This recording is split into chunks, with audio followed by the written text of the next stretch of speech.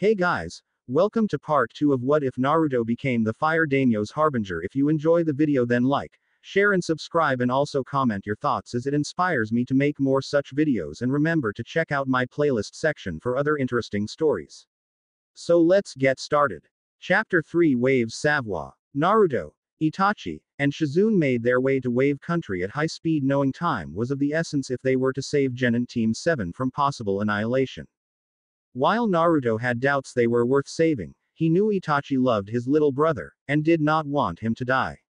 The trio water walked their way into the country, though it was more like running than walking, and quickly began searching for the address of client Genin Team 7 was protecting. They eventually found it with the lights on. Talking was going on in the house, and was clear that there was no danger to its occupants just yet. "Should we go in or watch from the shadows?" said Shizune curiously from her position in the trees. "We might as well go in. We need to see if anyone is wounded," said Naruto, with Itachi nodding in agreement before they did just that, with the surprise of everyone in the house.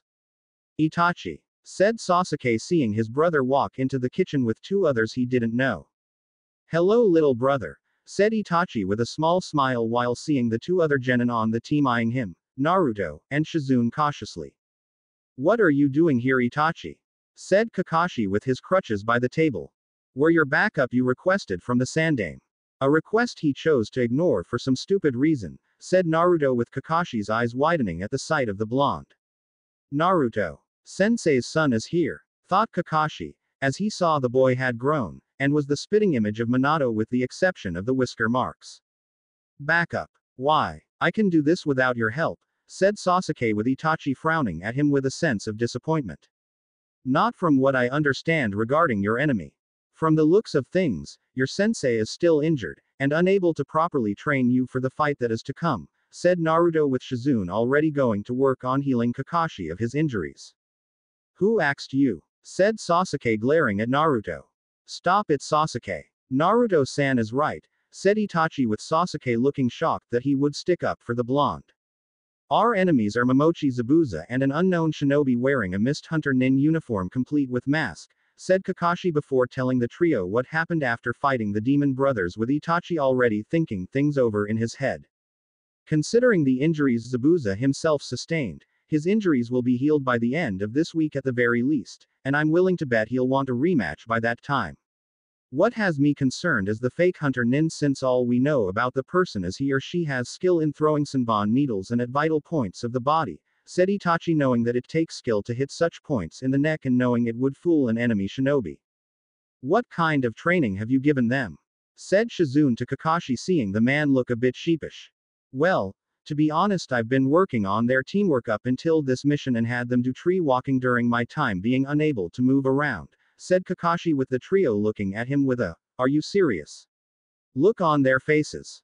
"That's it. You didn't do anything else the whole time you had this team?" said Naruto, as he saw Kakashi looking more embarrassed by the second, and probably wishing Zabuza had killed him in their fight. "The team really needed to work on teamwork, and this was a C-ranked mission when we left," said Kakashi, with Naruto frowning along with Itachi and Shizune. "Saito-sensei once said, 'Hope for the best and prepare for the worst,' Kakashi-san. It's clear you only did half that. What if they died? Both the team and the client?" said Naruto, with Kakashi sighing, knowing that was true. "I know. I asked the team what they wanted to do and they voted to press forward," said Kakashi, with Itachi shaking his head, Naruto sighing, and Shizune was resisting the urge to smack the now healed Junin in the back of the head. "Aside from the fact you shouldn't have even let them vote over this kind of, what were the reasons behind their decisions to press forward?"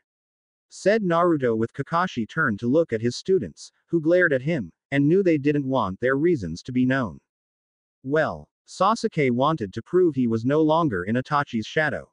Sakura wanted to go because Sasuke wanted to go, and well, he just smiled, so I took it his answer as a yes to the question of wanting to continue on the mission," said Kakashi, with Naruto having done a face palming and Itachi's eyebrow twitched. This time Shizune did smack Kakashi in the back of the head. "Baka," said Shizune, with Kakashi rubbing his head. "Your team is only a few months old, Kakashi. You should have focused on more than just teamwork," said Itachi, with Kakashi sighing, knowing the Uchiha prodigy was right. "I know. I guess I wanted them to surpass all the expectations set for them like I first did when becoming a genin under Minato-sensei, said Kakashi while Itachi shook his head. You were in the middle of a war when becoming a genin with Minato being your sensei Kakashi. Combat from the war and training during the war helped you achieve your rank of Junin ahead of others in these times of peace, said Itachi knowing Kakashi was the level of Junin due to the many missions he went on with the training Minato put him through. Point taken, said Kakashi while looking over at Sasuke currently scowling at Naruto for being so close to Itachi. Why are these two here? Said Sakura while eyeing the woman like she was some harpy trying to seduce the Uchiha on her team. I'm a medic nin and Naruto felt my help might be needed in the event anyone here was severely injured, said Shizune seeing Sakura look at the blonde in shock and a bit in fear like he was some mass murderer. Naruto. As in the demon boy, Uzumaki Naruto my mother warned me about. Sakura while Naruto narrowed his eyes at her. That's Namikaze Uzumaki Naruto to you.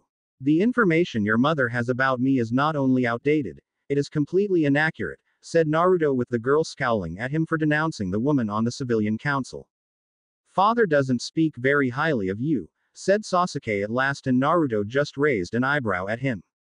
And why is that? Said Naruto while Itachi was watching them interact with interest.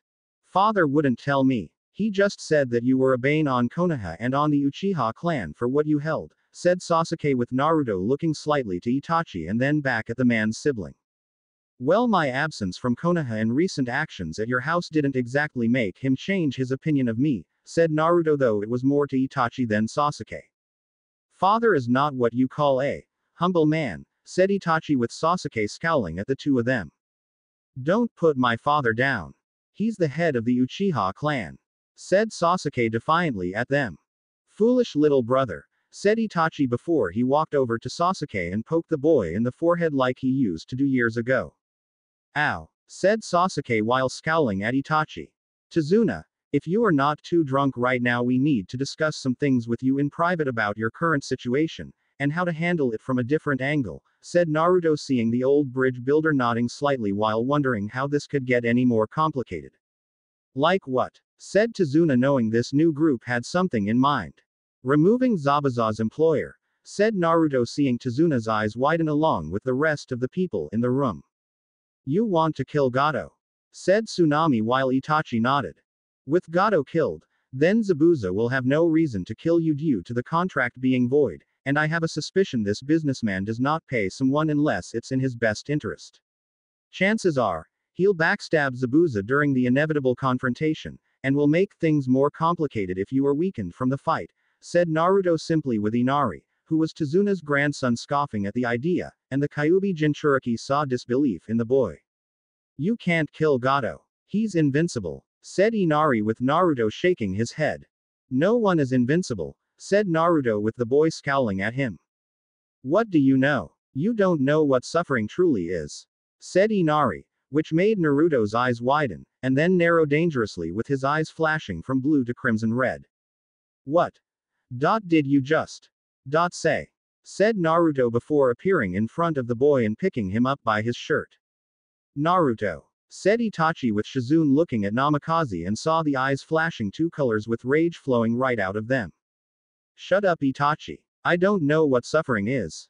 Let me tell you a story about suffering child. I have lived a life of pain and suffering before you were even born.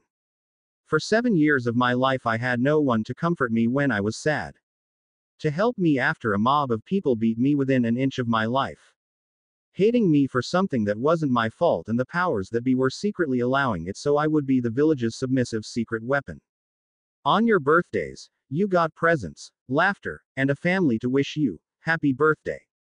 Repeatedly. Do you know what I got on birthday? Someone tied me up in the center of one of Konoha's training fields, bathed me in oil, and set me on fire.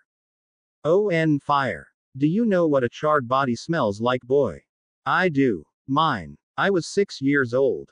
The only reason I'm not a charred corpse right now is because that man standing behind me is one of a handful of shinobi, who actually did their job, and stopped things from happening long enough for my healing factor given to me ironically from the source of the village's hatred could slowly kick in.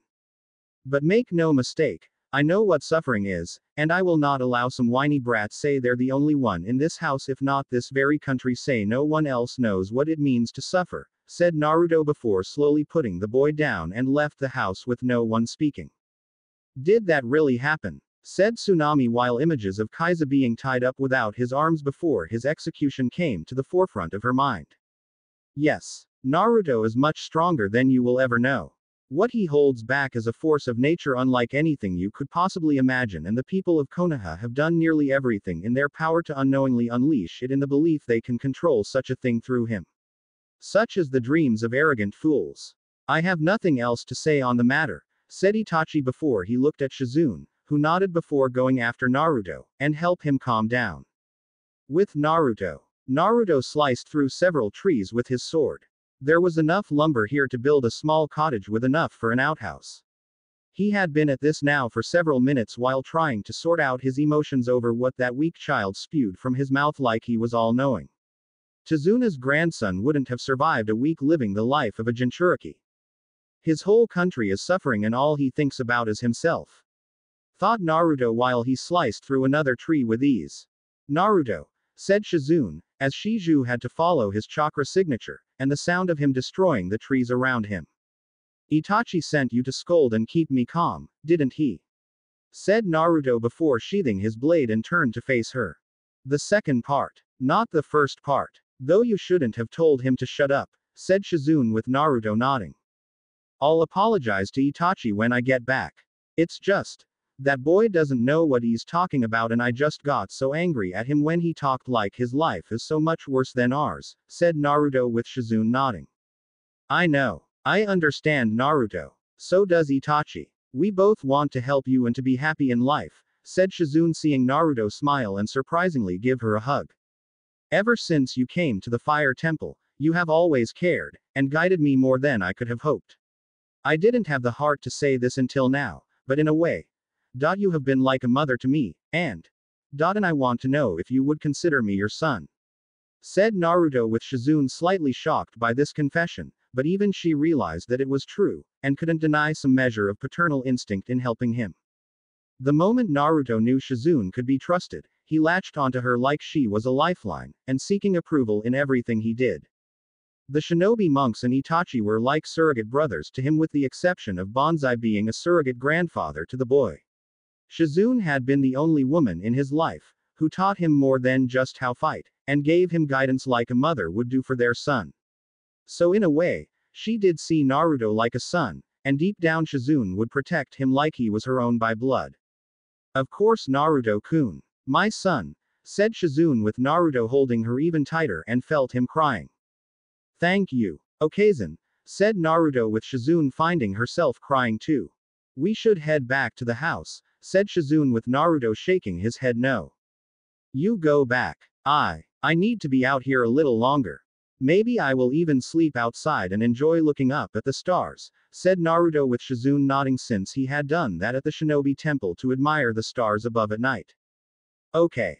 Just be careful. I'm your mother now, so I can pull rank on a paternal level, said Shizune with a stern look, though Naruto knew it was for show. I'll keep that in mind, said Naruto before Shizune kissed his forehead. I mean it when I say be careful, Naruto-kun, said Shizune with the woman heading back to Tezuna's home. The next morning. Morning came for Naruto faster than he would have liked and was awakened by a hand on his shoulder from a young girl a few years older than himself. Long black hair, a nice civilian dress, and a smile that made your heart flutter. But Naruto wasn't fooled. He had developed a sixth sense when it came to people that were not always who they said they were, and this girl fit the bill. Her smell was that of flowers, but also consisted of wound-treating medicine, and blood from the injured individual in need of treatment. Naruto had also sensed the girl reach for the area around his throat for a second before moving to the shoulder. You're awake. Good, said the girl while watching the boy sitting against the tree.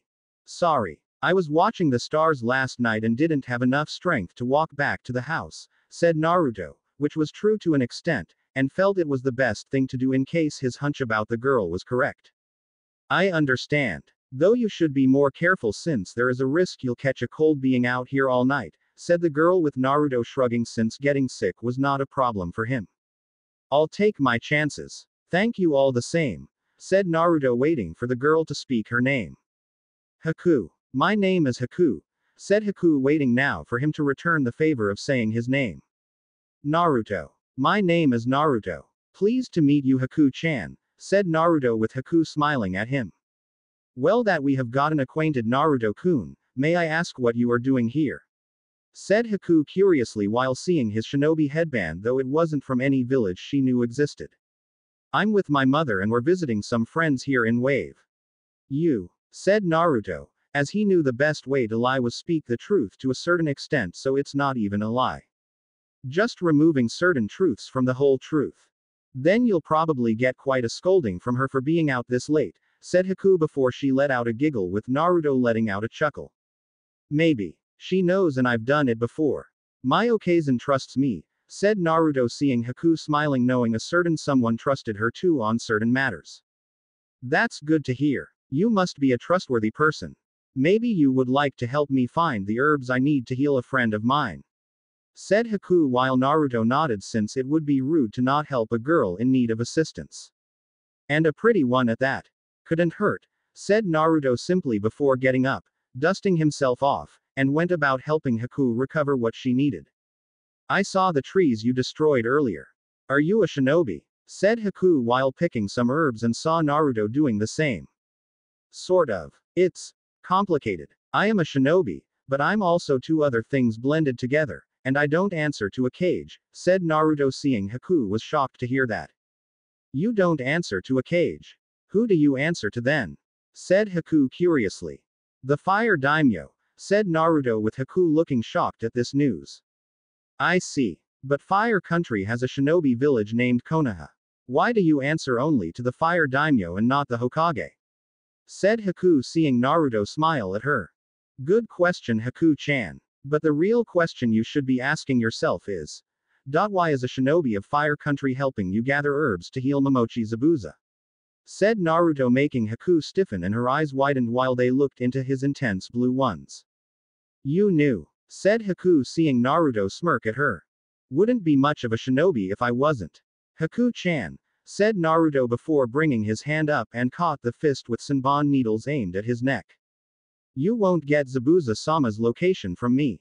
I'll die before I betray him, said Haku with passion in her voice that told Naruto she would endure all kinds of pain to protect the missing nin. I'm not going to ask you for his location, Haku-chan. I'm asking you and Zabuza to leave Wave Country, said Naruto, seeing Haku narrow her eyes at him. We cannot. Gato is paying Zabuza to kill the bridge builder and he needs the money to further his dreams, said Haku before she leapt on him and the two began rolling around, struggling for the dominant position of being on top, with Naruto barely coming out the victor. Listen. There is another way where we don't have to fight and die needlessly. Gato is not the kind of guy who would pay shinobi unless he had no choice, and from what I've gathered, with just 2 shinobi assigned to this mission, he's not going to pay, said Naruto while keeping Haku pinned, though she was still struggling. You lie. It goes against the unspoken rule that clients pay shinobi for their services, said Haku, knowing that it was an unspoken rule, just like it was an unspoken rule that shinobi don't backstab the client that hired them. Gato is a businessman without honor. Just because it's an unspoken rule to pay shinobi hired for their services doesn't mean he'll follow it. He could easily kill you and Zabuza after the fighting with his other hired help while making something up with there being no proof to dispute it. You've seen him and I've seen pictures of him from Tazuna. The man is a pig. He cares only about money and is a real tight-fisted corporate ass. Do you really believe the man will pay Zabuza when it's cheaper to kill him in a weakened state once the mission is over? Said Naruto, seeing Haku stop struggling and look away from him before looking back. What do you propose? Said Haku, knowing she should at least hear him out. Remove Gato from Wave Country, permanently. The spoils gained from his hideout I'm sure will more than compensate Zabuza in the end, said Naruto, seeing Haku was still unsure about this. How do I know you are the Konoha shinobi watching over the bridge builder won't got back on your word like Gato? Said Haku, since this could always be a trick. Because I am the harbinger of the Fire Daimyo. If I were to go back on this deal, then it would reflect badly on him, and I owe the man too much for everything he's done for me. When I give you my word, Haku, it's as if the fire daimyo himself has given it to you, and personally. I'm not one to break my word. It goes against my honor, said Naruto, seeing Haku look at him carefully for any deceit before he let go and stood up with her looking at him. I will talk this over with Zabuza-sama. Though I do not know if he'll agree, said Haku with Naruto nodding in understanding. You know where Tazuna's home is, right? Place something at the front of the house to signify he agrees with the plan for us to kill Gato. Make no mistake, Haku, if Zabuza goes through with his plan to kill the bridge builder, then he will be outnumbered, and he will die, said Naruto, seeing Haku calculating things in her head. Reinforcements, said Haku, concluded, seeing Naruto nod. And on Zabuza's level, Kakashi has been healed and now back to full strength thanks to our medic Nin. If you truly value Zabuza's life, then convince him to let us kill Gato, and save Wave Country from further suffering, said Naruto, seeing Haku nod since she too had seen the people in Wave in agony. Zabuza is a proud man and there is a chance I will fail to convince him. Still, I will try, said Haku before she took her basket of herbs and began walking away until she was out of sight. You think she'll succeed, Kurama? Thought Naruto while leaving himself alone once more. I don't know. Maybe. She cares for Zabuza. Of that, I have no doubt, and you did tell her the spoils Gato had would be theirs to take, said Kurama with Naruto nodding and decided to head back. I know. The question now is, will Zabuza take the alternative? Thought Naruto, as he left to head back to the house, and inform the team of his findings. With Zabuza. You're serious? Said Zabuza, seeing the girl sitting next to him mixing the herbs and stirring them into a healing paste. Yes, Zabuza-sama. He proclaims himself to be the harbinger of the fire daimyo. A shinobi, who answers only to him, and him alone. Not even the Hokage can command him and believes Gato will betray us, said Haku, seeing Zabuza think this over in his head for a bit. I had heard rumors until now. Of someone in the fire daimyo's home gaining special favor, but this is something unexpected, said Zabuza, not knowing how to handle this new development. I believe him, Zabuza-sama. I think we should take the offer, said Haku with Zabuza frowning at her. We can't go on the assumption of some brat regardless of his position, Haku. Like it or not, we have to stick with the mission until things change, said Zabuza with the girl looking sad. And what if it's too late should Gato reveal his intentions to be that of a betrayer? Your dream will never come true if you die from this decision, said Haku, seeing Zabuza stay silent for a moment. Did he say who was with him? Said Zabuza at last. No. But he said they were at your skill level. Hatake Kakashi is already healed and will be ready to fight when the time comes. We cannot win should we do battle them, Zabuza-sama, said Haku, knowing the two of them fighting who knows how many leaf shinobi on the other end would be suicidal. If what he said is true, said Zabuza simply. There was no lying in him. I saw into his eyes. He's known hardship like I have before you found me, said Haku with Zabuza now looking at her with interest. Hence why you trust him. Two souls with similar pain. There is a sense of trust and understanding when two people like that meet, said Zabuza, seeing Haku nod. Please, Zabuza-sama, I beg you to listen to reason, and let them go through with their plan to remove Gato, said Haku, seeing Zabuza look at her and knew he was debating on whether to listen. You better be right about this, brat, you're smitten with Haku, said Zabuza, though the last part was a form of teasing and was slightly surprised her cheeks colored a little. I am not smitten, Zabuza-sama, said Haku while she saw Zabuza smirk underneath the bandages. I'll keep that in mind if and when you see him again, said Zabuza while he let Haku heal his injuries and ignored Haku's cheeks reddening further. Tazuna's house. So you met the fake hunter Nin without her mask. You have interesting luck, Naruto, said Itachi with Naruto shrugging. Maybe. The jury is still out on that. In any case, I know she cares deeply for Zabuza, and will do everything in her power to see he isn't hurt, said Naruto with Itachi nodding and knew they had one more day before the inevitable confrontation. Do you know where Gato's hideout is? Said Kakashi, knowing if they were going to do this, it would require knowing where, and when to strike Gato. I do. Everyone in town knows where it is. He has countless mercenary thugs watching the place. Real scum of the world and cheap to pay too. The place itself is designed like an old fortress, said Tazuna before telling them where it was located. We'll do a little recon first before making our move, said Naruto with Itachi nodding, though personally he despised violence unless necessary to keep the peace in the long run. What about us? Said Sasuke, who was hoping to get involved in this, and prove he was ready to get out of Itachi's shadow.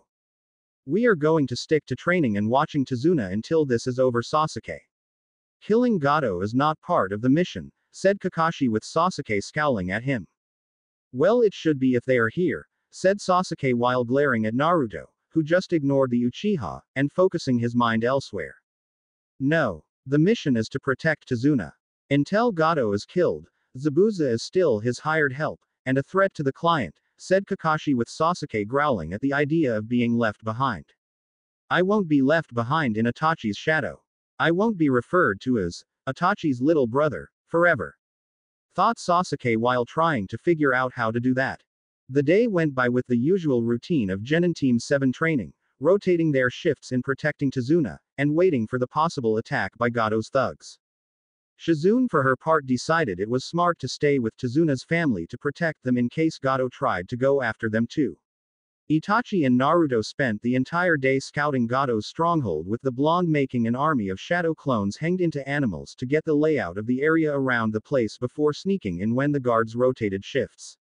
Naruto then used their memories to draw a somewhat accurate map of the place from the inside and finally learned where Gato slept at night. The smell in the room, according to the memory of the shadow clone, made it smell of the fat swine, hookers, and sake. It made Naruto wanted to puke since it was nauseous to him and had to fight back the urge before telling Itachi when they would make their move, due to Gato telling his two most trusted thugs his plans for getting rid of all his problems in one shot tomorrow. Itachi agreed they had to attack tonight. It had to be tonight.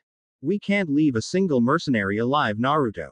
Without their employer paying them for their help, they'll raid the village for whatever will be suitable payment, and destroy just about everything in Wave Country. It will be like a plague was unleashed and we helped unleash it, said Itachi with Naruto nodding and agreeing with the Uchiha. I know. Let's head back to Tazuna's and see if Haku left a sign for us about Zabuza's decision, said Naruto with the two heading back to Tazuna's to report their findings to the others. And found a message on the door with a Senbon needle pinning it to the door. The demon of the mist accepts the offer. The Daimyo'S Harbinger. It seems this girl has given herself a title to match yours, said Itachi with amusement in his voice. So it seems, said Naruto while ignoring what he was implying about Haku and himself. Gato's fortress sometime later. Ready, Naruto, said Itachi while seeing Naruto nod. Are you Itachi-sensei? I know how you feel about fighting and killing, said Naruto with Itachi smiling at how the boy was worried about going against his beliefs. I'm fine, Naruto. I will only fight if I have to fight.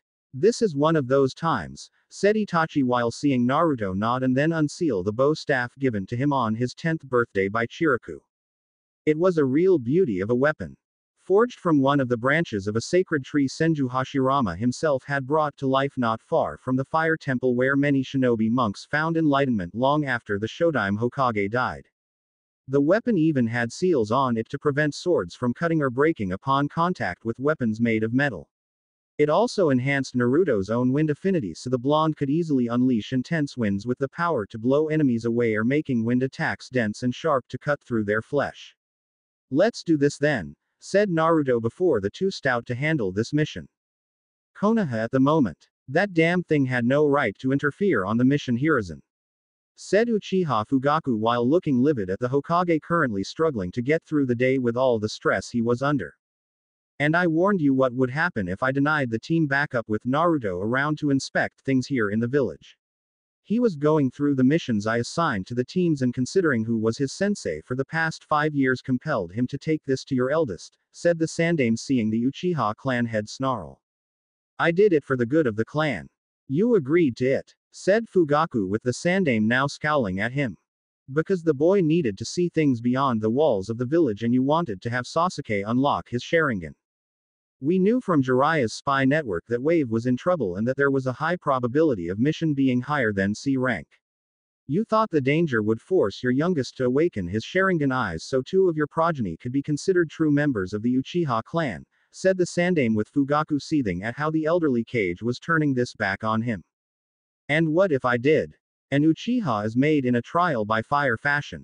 Always has been and always will be for us. Besides, it's a lot better than your way of training potential shinobi to being assets to the village. I don't need to remind you of your failure with the bastard child of the Yondaime brought into this world by that Uzumaki slut. Said Fugaku with the Sandaime scowling at him. Be mindful of your words, Fugaku. I would hate to have to punish my 2 students for killing you for such degrading remarks about those they cared about, said the Sandaime with Fugaku scoffing at him. You're one to talk considering your actions against Yondaime's so-called progeny, said Fugaku with the Sandaime's scowl increasing. Something you and most the Uchiha clan are just as guilty of doing, Fugaku. I don't need to remind you only one Uchiha among your clan has Naruto's favor while the rest have only his scorn, said Hiruzen with the Uchiha clan head sneering. And I don't need to remind you how your son was ordered back here to run a genin team instead of being at the Fire Daimyo's palace to guard him, said Fugaku knowing that was a wound aimed at the Sarutobi clan's pride. The Fire Daimyo had ordered Sarutobi Asuma back to Konoha when Hiruzen's offspring continued to inquire about Naruto's whereabouts despite the feudal lord of Fire Country ordering the matter dropped. Shiraku had felt his fellow Guardian 12 comrade in arms was finding his loyalty to his Hokage for a father outweighing his loyalty, which was meant for the Fire Daimyo, and decided to inform the ruler of Fire Country of this. Hence why Asuma was ordered back to Konoha under the pretense that the man should be in the leaf training a genin team like his father before him. The Sandaime wasn't thrilled since his son was able to catch glimpses of Naruto during the past 5 years, trying to gauge the boy's training progress, but sight alone, and for only a few minutes at best wasn't a real assessment of someone. I am well aware of the fact, Fugaku, but let me remind you that Naruto is the one that holds both of us, and our family in contempt. Itachi has little love for you, so don't expect any kind of influence from your eldest in Naruto's actions against Konoha will spare the Uchiha clan.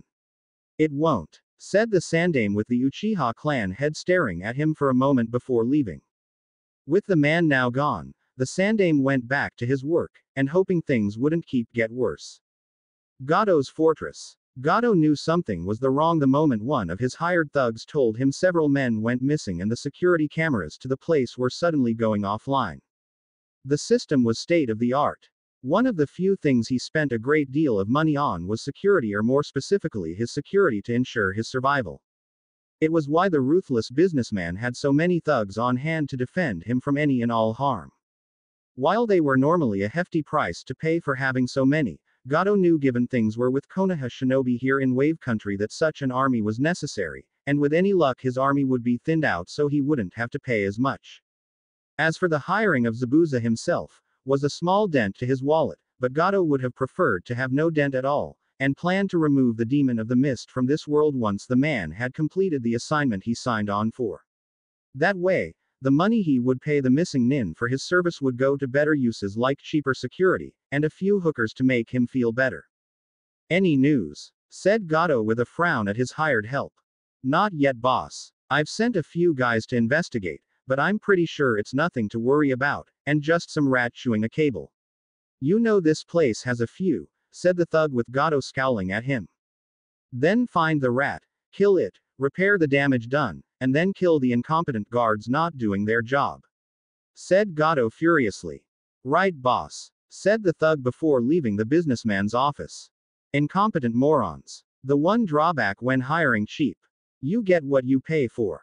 Said Gado with a sneer while wondering what he did to deserve such stupidity. His thought process ended, however, as explosions were heard, and screams following throughout the complex were heard. Feeling a sense of worry run up his spine, Gado went to the security cameras to find each of them were going out with each one closer to his office than the last, and told the crooked businessman hostile individuals were headed his way. His worry now turned to panic. Gado rushed to the door in hopes of escaping before his attackers got to him in this cramped office, and cursed the ice bitch for breaking his door-opening arm. However, no sooner had he done that did the short man see one of his attackers take a bow staff swing to one of the hired thugs, and cause blunt force trauma to the skull with enough strength to kill the hired goon. Shutting the door quickly, Gado hid behind, and under his desk while hoping the enemy would skip this room to look for him elsewhere. Sadly, it was not the case, as the door was kicked open, off its hinges to be more accurate, and the sound of footsteps could be heard from Gato's position while the frightened man tried to keep the noise of his whimpers from reaching their ears. Not that it mattered, as the two shinobi, who had dispatched most of businessman's army of thugs silently before the more noisy and violent approached the desk before the taller one picked up the now cowering Gato. The cutthroat business tycoon had already soiled himself when staring at the dark-haired, weird red-eyed figure, and knew without a doubt his life was coming to an end. But it wasn't fair. He had so much to live for. A business to run. Lives to destroy with a snap of his fingers.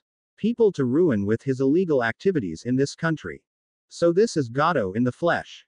He's shorter and uglier than I expected, said Naruto with his tone of voice clearly stating he was unimpressed with the sight of the little man. Such a waste of a life.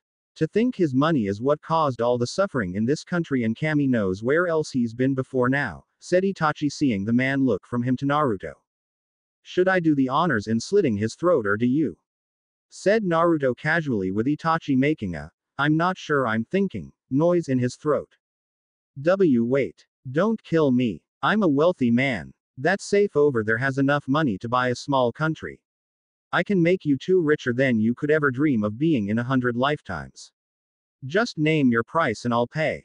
Said Gato desperately knowing the money in his possession could possibly buy him his life and freedom if these two were willing to deal. The two shinobi looked at each other, a silent communication going on between them, and Gato hoped they were considering the offer. His hopes were dashed when they both looked back at him with a scowl and knew what their response to his offer was to sparing his life. No deal. Said Naruto and Itachi at the same time with the blonde taking out a kunai and slit the man's throat open with the Uchiha dropping the businessman on the ground to die slowly on his own blood. It's done. We need to inform the others and Zabuza, said Itachi with Naruto smiling and make two shadow clones of himself. Way ahead of you, said Naruto before commanding his clones to head out while Itachi sighed and shook his head. I've spoiled you with that jutsu, said Itachi simply with Naruto smirking at him. Perhaps, but you cannot deny the results, said Naruto with Itachi nodding and the two left to collect what they needed in terms of Gato's bank accounts knowing the safe filled with money would more than cover Zabuza not getting involved on the businessman's behalf. Besides, the large amount of money they were taking from Gato was going to be used in a far more productive manner, and given to a much more deserving place in need of it. So you're done, said Zabuza, as he appeared in front of the two with a heavy mist in case he needed to make a disappearance, and avoid a possible trap.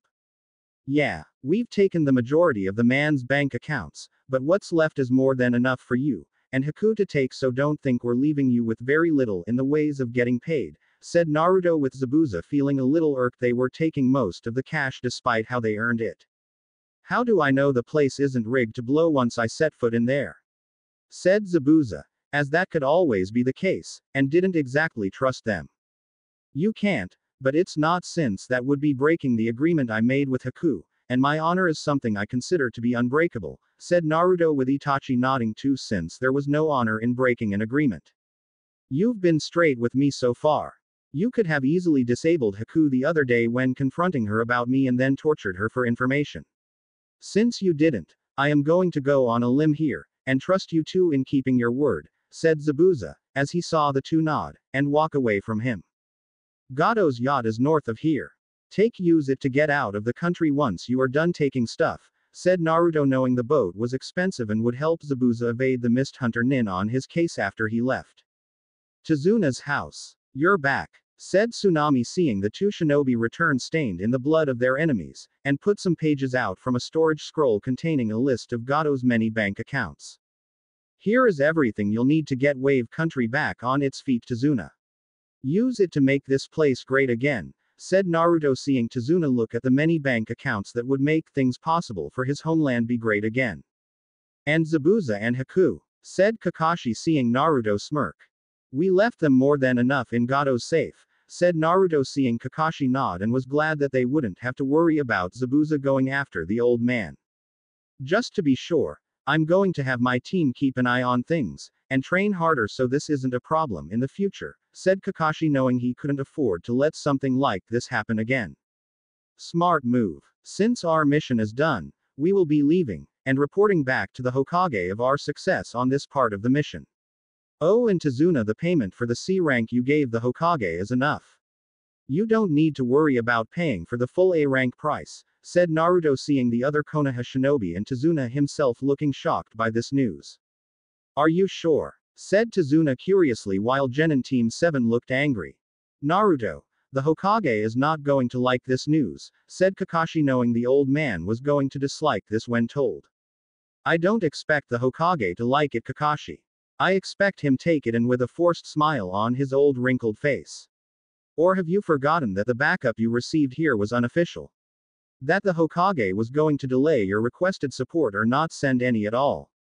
This is his punishment. I'm also filing another report about this with the Fire Daimyo, so the Hokage cannot lie about this to him, said Naruto, seeing the Junin in front of him nod in understanding. Do what you have to do, Naruto, said Kakashi with a sigh, knowing things wouldn't be good for Konoha upon his return. Hokage Tower sometime later. You tread on dangerous ground, Naruto. Using my shinobi for your mission, I did not approve any of you going on, said the Sandaime with his voice being deadly serious. Your shinobi? That's a bold statement considering who you answer to in the long run of things.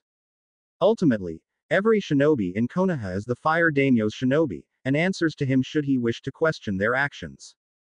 Not you. As it stands in the eyes of the Fire Daimyo, I outrank you, and I can command any shinobi I want for a mission I deem to be important. Or perhaps you would like to explain to the Fire Daimyo why you didn't send any backup to Genin Team 7, fully well knowing the mission was beyond C rank, and the freshly made squad with no outside experience would most likely die without it. Said Naruto, seeing the Sandaime narrow his eyes at him and knew the old cage was now seething inside. Whether or not I assign backup for a team is done at my discretion.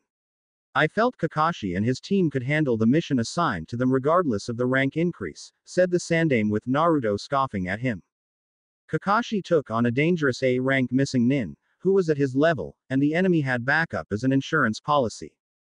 One that could have easily finished off a severely weakened Kakashi, and Genin Team 7 in a heartbeat had Zabuza's subordinate made the attempt. In fact, it was because of my team coming to their aid that they are even alive, and don't get me started on Zabuza's client. The man was going to backstab the missing nin and finish off the survivors with his army of hired thugs once the battle died down. So tell me, Sandaime Hokage. How do you feel about the mission now? Said Naruto with the Sandaime seconds away from losing his cool. Naruto, said the Sandaime while mere seconds away from calling on the Anbu to just kill the boy and deal with the fallout later. Spare me your explanations. I don't want to hear the excuses of a frail old man. Prepare for the Chunin exams that will be happening in a few months' time. Maybe by then, you will have shown you're not incompetent in being Hokage, and actually be more than just a pathetic paper-pushing bureaucrat, said Naruto before leaving with Itachi and Shizune at his flank. Damn you, boy. Damn you, thought the Sandaime while looking at where the village weapon had been standing moments ago. He would tame the boy again. All the Hokage needed was leverage. Konoha streets. Naruto felt someone following him right after leaving the Hokage Tower, with Itachi and Shizune going their separate ways to handle their own things. Whoever it was, they were doing their best to stay hidden for now, and it became clear to Naruto that there was more than one when two more signatures were detected. Each of these three individuals were radiating a small amount of killer intent, as they clearly wanted a piece of him, and most likely for the obvious reasons. Come out from the shadows. There is no point in hiding yourself from me, said Naruto, as he had walked to a training ground, and was met by three Junin-ranked shinobi. You have a lot of nerve coming back to Konoha, demon, said one of the Leaf Junin of the trio, who Naruto recognized from his earlier years, and suspected the Hokage didn't punish the shinobi that engaged in the beatings he endured. After all this time, you still call me that, knowing I am not the fox, and just his appointed prison. I wonder what my father would say he saw you acting like this, said Naruto, as he saw the Junin in front of him looking furious. Shut up. You're not his son. The Yondaime Hokage was a great man. He died nobly for this village, and your continued existence dishonors him, said the second Leaf Junin of the trio while Naruto remained calm despite the man's words. You're half right. My father was a great, and he did die nobly for this village. However, it's not my existence that dishonors him, but rather yours, and those that follow you who bring dishonor to his sacrifice, said Naruto, seeing them draw weapons and knew this was getting him nowhere. Enough talk. Let's kill him now and claim self-defense. The Fire Daimyo won't be able to dispute since the Yamanaka clan is loyal to the Hokage, said the third leaf Junin while Naruto drew his sword. You're making a mistake, said Naruto while all three Junin sneered at him. I doubt that. Once we're done ripping your intestinal tract out, I'll pay a visit to that little Inuzuka bitch you protected from my friend a while back, and have a little fun before my friends join in too, said the second leaf Junin, having heard what happened between Naruto, Hana, and the group of leaf shinobi that were trying to enjoy themselves at the Inuzuka's expense. Come, so I can kill you, said Naruto with the three Junin charging him and the sound of metal clanging against metal mixed with the cutting of flesh being heard. From his position in the Hokage tower watching this, the Sandaime scowled at seeing the boy come out victorious, and get away with a few cuts currently healing. He had done that deliberately to not only test the boy's skills to get a measure of them, but to use in terms of leverage against Naruto when the Fire Daimyo came to visit during the Chunin exams, and discredit the blonde. However, Naruto had proven his skills were not only higher than expected, but he had waited until the three Junin struck first, and acted out in self-defense. Even if the Hokage had the boy arrested, the Fire Daimyo find out about it, and take action against Konoha for defying him. Even the Sandaime's two remaining students were powerless to do anything because of the Fire Daimyo, and life for them had not been fun. Jiraiya had been forced to live in a small home the Hokage had been able to provide and had to run his spy network from there while being unable to peep on women since his medical bills would pile up faster than Tsunade's debts. His inspiration from the needed research was drying up and his ability to produce another book was noticed by all his loyal readers wishing for the next issue. The Sandaime knew Jiraiya has asked Tsunade for help in providing him with inspiration for his book, but his teammate refused, and punched him through a wall to further enforce the meaning behind the word. Speaking of Tsunade, she was constantly busy at the hospital, healing patients, retraining doctors, and getting her medical program to help medic nins become part of a squad a reality. As for the debt collectors seeking her out to collect the money she owed, they came by during the past 5 years, and each one demanding Tsunade pay what she owed. The Sandaime didn't know how those debts got paid due to the woman's financial means of paying them off had been reduced to just about zero, and personally he didn't even want to know how she paid them off. Chances are it was through some money from the Senju clan's accounts, but the Fire Daimyo may have frozen those, or declared the wealth in them forfeit due to the woman's actions against Naruto. The Sandaime wasn't sure and felt it best not to pry into the matter should Tsunade wish to lash out. All Hiruzen did know was that the boy was the source of their suffering and the suffering of everyone else in the village hurt by the fox currently sealed inside of Naruto. This is getting out of hand. I expected 3 fully trained, skilled, and sober leaf Junin to hurt the brat to the point where he would come to me for help in calling them off. I'd then use it to my advantage and convince him I could do that in exchange for leeway with the Fire Daimyo.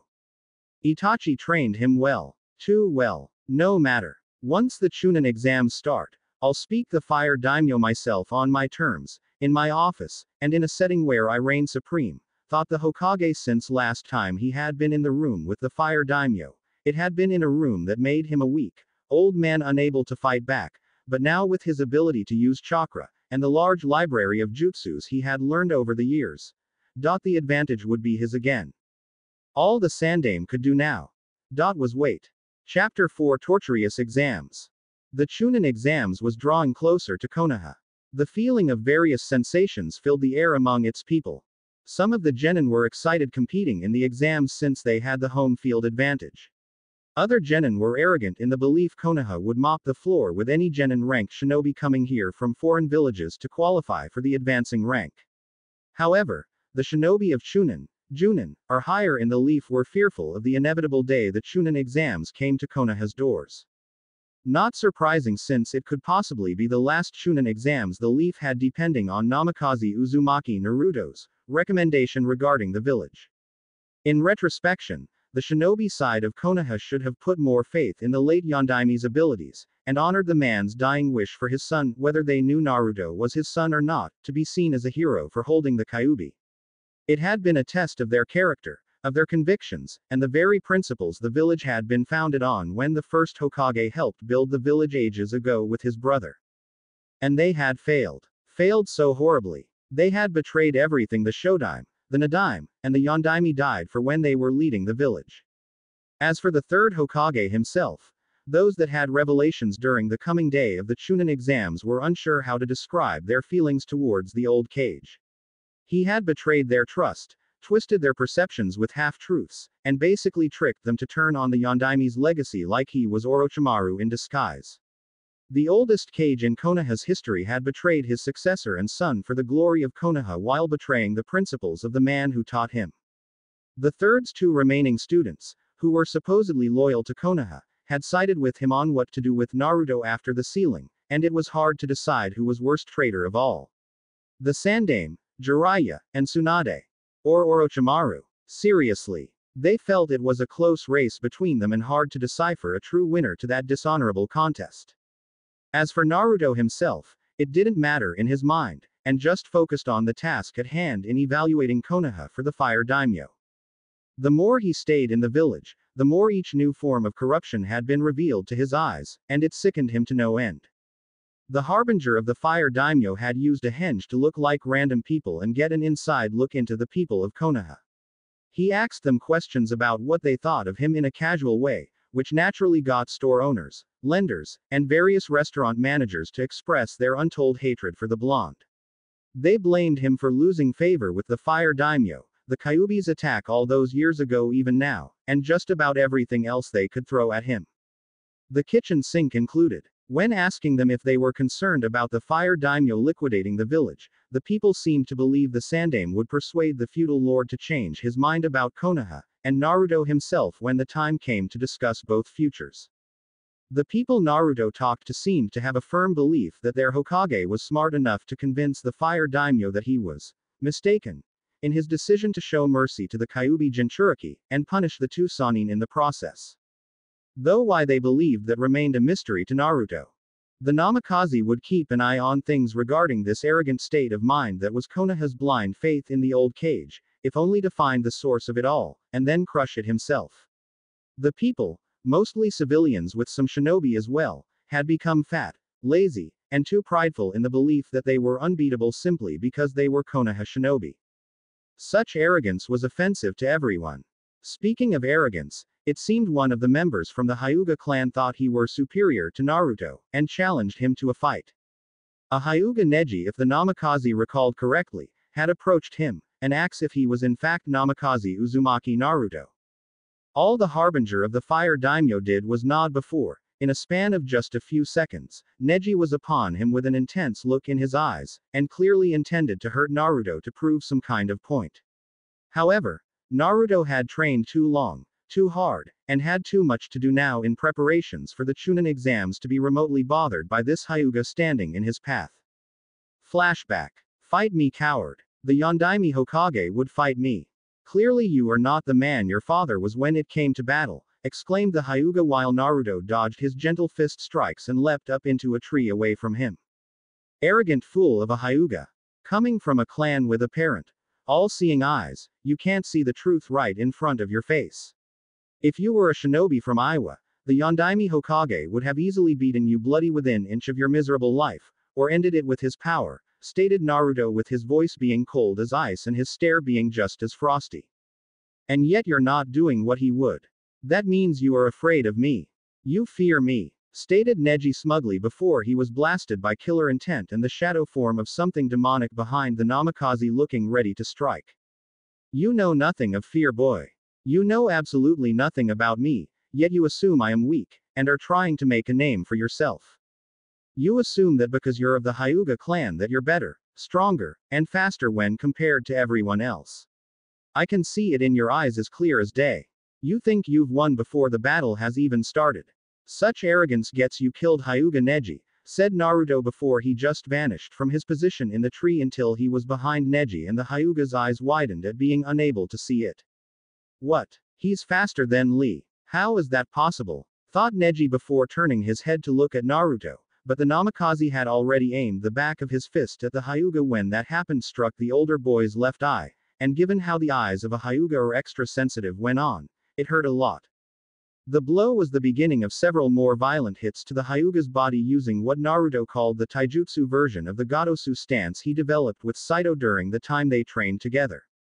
The stance was basically that of someone going into the Gotosu stance, only without the sword in hand, but was still brutal, and could dish out a great deal of punishment on the enemy.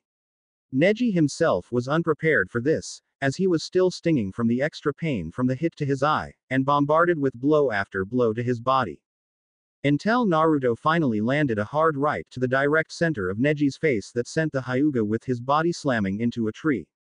Before he could say anything, he found the tip of Naruto's sword under his chin, pressing against his throat, and was already drawing some blood while Naruto just stared into his eyes with cold blue ones. Listen to me clearly, Hyuga Neji, for I will say this only once to you. If you ever, and I do mean ever, try something like this again, I'll kill you. Do you understand me? Asked Naruto with Neji looking up at him. I understand. Namikaze-sama, answered Neji in a humbled tone, yet it didn't fully meet his eyes, and Naruto knew the Hyuga was not fully humbled. Not yet. End flashback. Naruto had not seen Neji since that time they first met, nor did he really care to see the Hyuga prodigy unless it was absolutely necessary, and not a moment sooner. The boy was arrogant due to the Byakugan eyes giving him so much of his so-called power, and the Hyuga clan itself acted like they were gods beyond the reaches of mortal men. It didn't take long to decipher the extent of the Byakugan's powers from what he heard of them when Itachi trained him in the study of combating dojutsu-based bloodlines. The key to the Sharingan eyes being powerless was not to look into the eyes so they couldn't influence a person with their powers. The Byakugan eyes were different though, as they saw through the human body, and the chakra coils that made up a network throughout a person. They could see how much chakra someone has, the way it flows, and all the key areas where someone could hit to make it temporarily stop the use of chakra. For Naruto, he didn't really need to defeat Hyuga Neji through any direct confrontation to win against him, though the Namikaze could do that regardless, and show the Hyuga clan's eyes were not that special. If anything, they were lacking the basic need of eating humble pie with a side of crow needing to be shoved down their throats. All of them had to simply be reminded that they were not superior to others and their faces needed to hit the ground to understand just how mortal they really were. Come on, Hinata-chan. We're tired. We need to conserve our strength for the Chunin exams. Exclaimed an Inuzuka standing beside what Naruto could see was an Aburame, who was also watching the Hyuga girl training against a padded training post with hard strong strikes with a fierce determination in her eyes. Well, maybe not all of them. Her eyes. They aren't like Neji's with a sense of arrogance in them. They are different somehow. There is a sense of something in them. Humility. Purity. She doesn't have that sense of superiority in her I'd expect everyone in her clan to possess. Where do I know her from? Thought Naruto while watching the girl continue her training with the two boys, who were clearly teammates, and fellow genin doing the same. Why are you spying on my team? Said a woman of Junin rank from the vest she wore while standing behind Naruto. Spying. I just arrived. I've been walking around Konoha for some time, said Naruto, as he saw the Junin kunoichi watching him carefully, and sensed her genin team was now focusing on him. Hey Shino. Is that him? Said the Inuzuka while the puppy on his head barked about his scent. Yes, it is Namikaze Uzumaki Naruto. My father gave everyone a detailed description of him upon arriving home after the meeting with the Hokage about his arrival. My bugs tell me he is very powerful. The fact several Junin and Chunin have fallen to his hands is proof of this. Do not provoke him, Kiba. We do not need a confrontation so soon before the Chunin exams or any kind of stain on our clan names, Shino stated in his usual stiff voice that spoke of little emotions on his part. I know that. He saved my sister the other day from those Junin and Chunin. As far as I'm concerned, this guy is okay in my book, and more than welcome at the Inuzuka clan home anytime. Kiba exclaimed since he wasn't going to pick a fight with someone who helped his sister out big time, and be an ass to him. It's him, said Hinata in shock at seeing Naruto. What do you mean, it him? Hinata, did you have some kind of prior interaction with Namikaze-san? Questioned Shino with Hinata looked nervous while staring at Naruto. Before Naruto got taken away by the fire daimyo, I met him briefly once when he saved me from some bullies, and was getting beat up. I tried to help, but the bullies shoved me away like they had found a bigger target, and just kept on hurting him until they would grow bored before walking away, explained Hinata while looking down in shame at the memory of being unable to help him. It was why she trained so hard. To never be weak and unable to help anyone like that ever again. You're quite popular with my genin team, I see, stated the Junin Kunoichi with Naruto shrugging at her. And you? Where do I exactly stand with you? Said Naruto curiously while the woman just smirked at him. I haven't decided yet, said the woman while Naruto just smirked. What's your name? Asked Naruto with the woman smirking back. Yuhi Kurenai. Junin of Konoha and sensei to Genin Team 8, said Kurenai with Naruto nodding at her and then Genin Team 8 before walking off. They're entering the Chunin exams too from what the Inuzuka mentioned. That a big gamble for a team that's only graduated recently a few months ago. The woman may have a good head on her shoulders, but like the other Junin senseis, she's got too much pride and ego to know such an action is unwise, thought Naruto while Kurama nodded in agreement.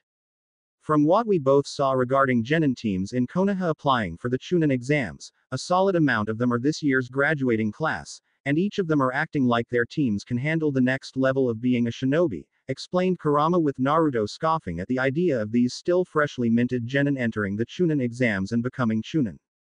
The only team I believe is capable of handling the Chunin exams from Konoha right now is Team 9, but that's only possible if the Hyuga on the team doesn't act arrogant and drag them down with him, thought Naruto while letting out a sigh.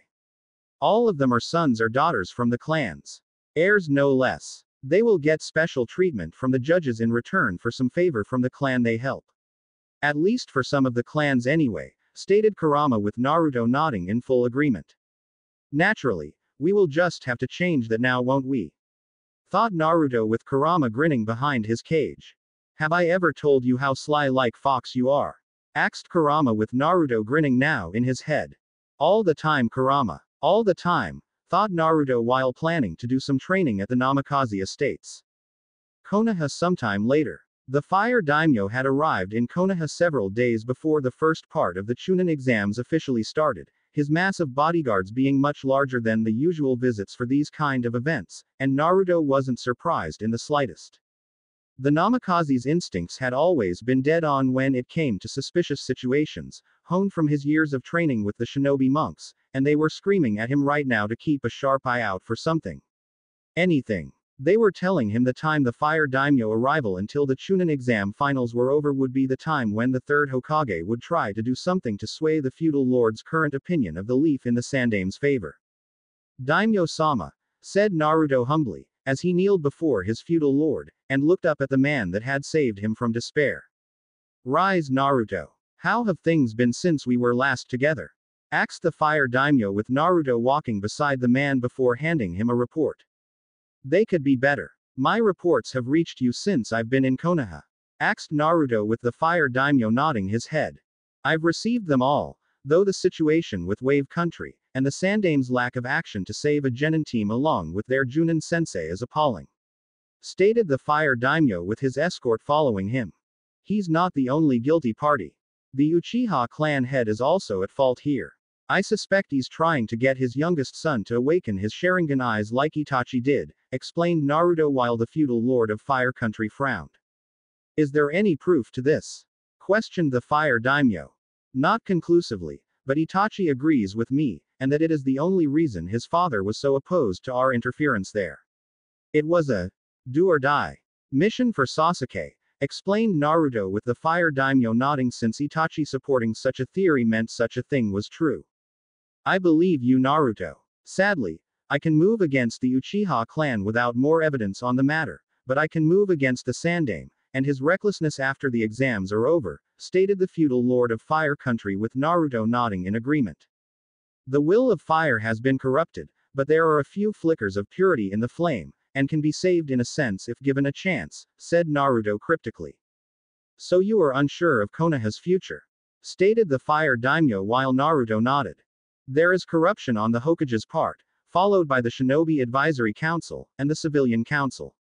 The clan heads with the exception of the Uchiha clan have all seen their decision to believe the Sandame Hokage's lies was wrong. The clans themselves are salvageable with the right screening process and seeing which ones side with the Hokage. It won't be easy, stated Naruto with the fire daimyo nodding. Most things in life we want aren't easy, said the fire daimyo with Naruto nodding in full agreement. I also suspect the Hokage will try something to persuade you into changing your mind about me and Konoha in general, Naruto stated before explaining how his instincts were detecting something in the air. I believe you're right, Naruto. Stay on your guard until my departure from Konoha, said the fire daimyo with the namikaze nodding. I have one more request regarding the Chunin exams and require your blessing on the matter, stated Naruto with the fire daimyo looking at him with a puzzled expression. What exactly do you require my approval for, Naruto? Asked the fire daimyo before Naruto explained what he wanted to do regarding the Chunin exams. Do you approve, Daimyo-sama? Asked Naruto with the fire daimyo thinking it over. Yes. Do what needs to be done, Naruto, answered the fire daimyo with Naruto now sporting a grin on his face. Thanks. Naruto said before heading off to handle things on his own. Konoha Shinobi Academy a few days later. Wow. All the Rookie 9 are here, stated Kiba while seeing the other Rookie 9 in the class join together while Guy's team were nearby. It does stand to reason such a thing being possible with each Junin sensei wish to show up, the other in a form of healthy competition between them, said Shino while Sasuke just scoffed at the idea. Please. Everyone knows I'm the best rookie of our generation and there is no such thing as competition when comparing me to all of you, Sasuke stated arrogantly while Neji had decided to make himself known. That's not what I've been hearing in regards to your big brother coming to save you with the Kyuubi Jinchuriki being the one to save your group Uchiha, countered Neji with a smug look on his face showing. As if you're one to talk, Hyuga. I heard you were in the hospital not that long ago and the beating was from the Kyuubi Jinchuriki himself. Exclaimed Sasuke while raising his voice and getting the attention of everyone else in the room. Keep it down. You're attracting too much attention, said a silver-haired bespectacled boy in a corner wearing dark purple. Who are you? Said Kiba while eyeing the older kid in front of him. Name's Kabuto. I'm a genin like you with my team participating in this year's Chunin exams. A big turnout this time from the looks of it, said Kabuto while looking around to see shinobi from Iwa, Kumo, Suna, and Mist with a few minor shinobi villages having sent at least one team to represent them. To show they still existed while not being as large as the 5 major shinobi villages. How many times have you taken it?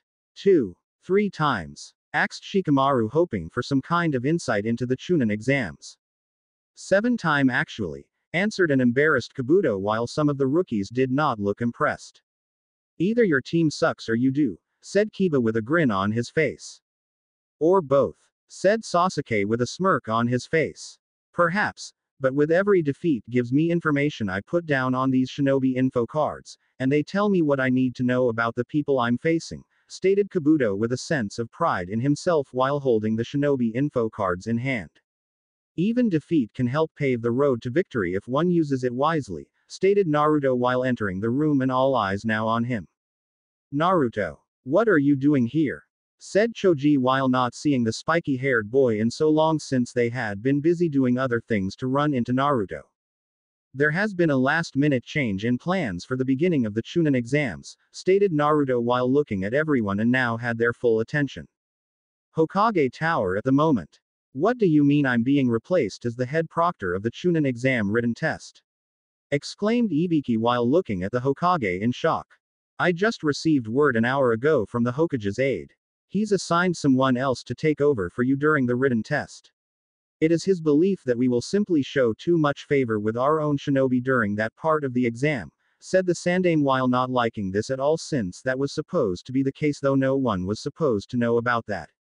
All the clan heirs were taking it this year. He needed the support of the clan heads to counter the slowly growing support Naruto was getting from them after soon let it be known her daughter was saved from being violated by Naruto himself.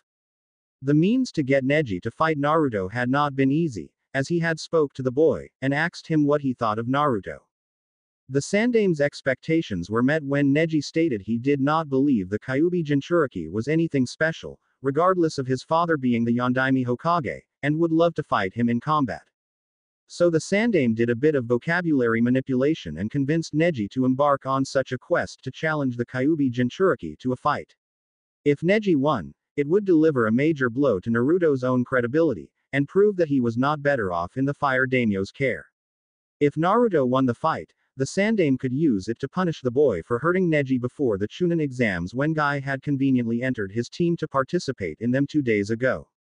Sadly, the plan didn't go like the Hokage wanted, and cursed Naruto's ability to find a way around his plans. The Namikaze had openly refused to fight Neji at first, even when the Hyuga tried to provoke the blonde, and had only hurt his gentle fist-using opponent to the point where he would still be ready for the Chunin exams. Even if the Sandaime could make a case of Naruto being punished, Guy wouldn't hear of it, as he knew what Neji had done, and apologized to the Namikaze on behalf of his reckless student. Damn Guy and his code of honor. I don't show favoritism to anyone in the Chunin exams. Favoritism is for the weak. Stated Ibiki, and knew the Hokage also knew it too. I know, but my hands are tied, said the Sandaime in defeat. Who took over for me for the written test? Questioned Ibiki with a frown. Namikaze Uzumaki. Naruto did. Per the boy's request to the Fire Daimyo, answered the third Hokage with a hint of disgust in his voice. I see. Those poor bastards, said Ibiki with a smirk, which surprised the Hokage, and did not expect to see the scarred man acting calm about it. What? Asked a confused Hokage. The kid got the short end of the stick, Hokage-sama. Those with Uzumaki blood in their veins are vindictive. They hold grudges for as long as they live and even beyond life itself when crossed. I've been around Uzumaki Kushina long enough to know that when she was still alive and several people got on her bad side. If Naruto is anything like her, then only the best will get through that part of the exam, and leave with quite a few scars in the minds of each genin team, answered Ibiki with the Sandaime frowning. You shouldn't be encouraging this, Ibiki, said the Sandaime with the scarred man now frowning at the Hokage's words. I never liked being the head proctor for that part of the exam. Scaring a bunch of kids isn't the same when going after a fully grown, fully trained shinobi, and the value of what they may hold in their head before I crack it open. If this kid can do what I do, then I say let him, and make a name for himself, stated Ibiki while the Hokage clearly disliked what he was hearing. Even Ibiki is on his side. Damn it, thought the Sandaime while Ibiki left. Back with Naruto. You're the head proctor, exclaimed Ino while Naruto just shrugged. Impossible, Sasuke stated while looking at Naruto with anger-filled eyes.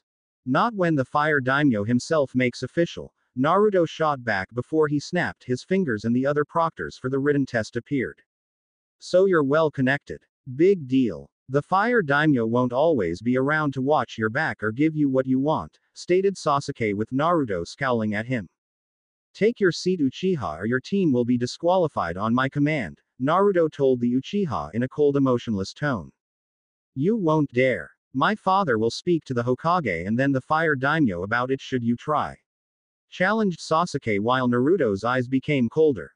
Genin Team 7 from Konoha is disqualified for disrespecting the head proctor.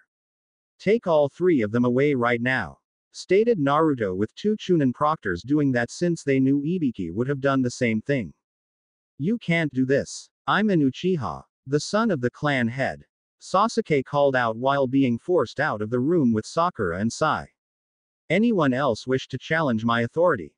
Naruto called out for all to hear and got a no via the shaking of heads.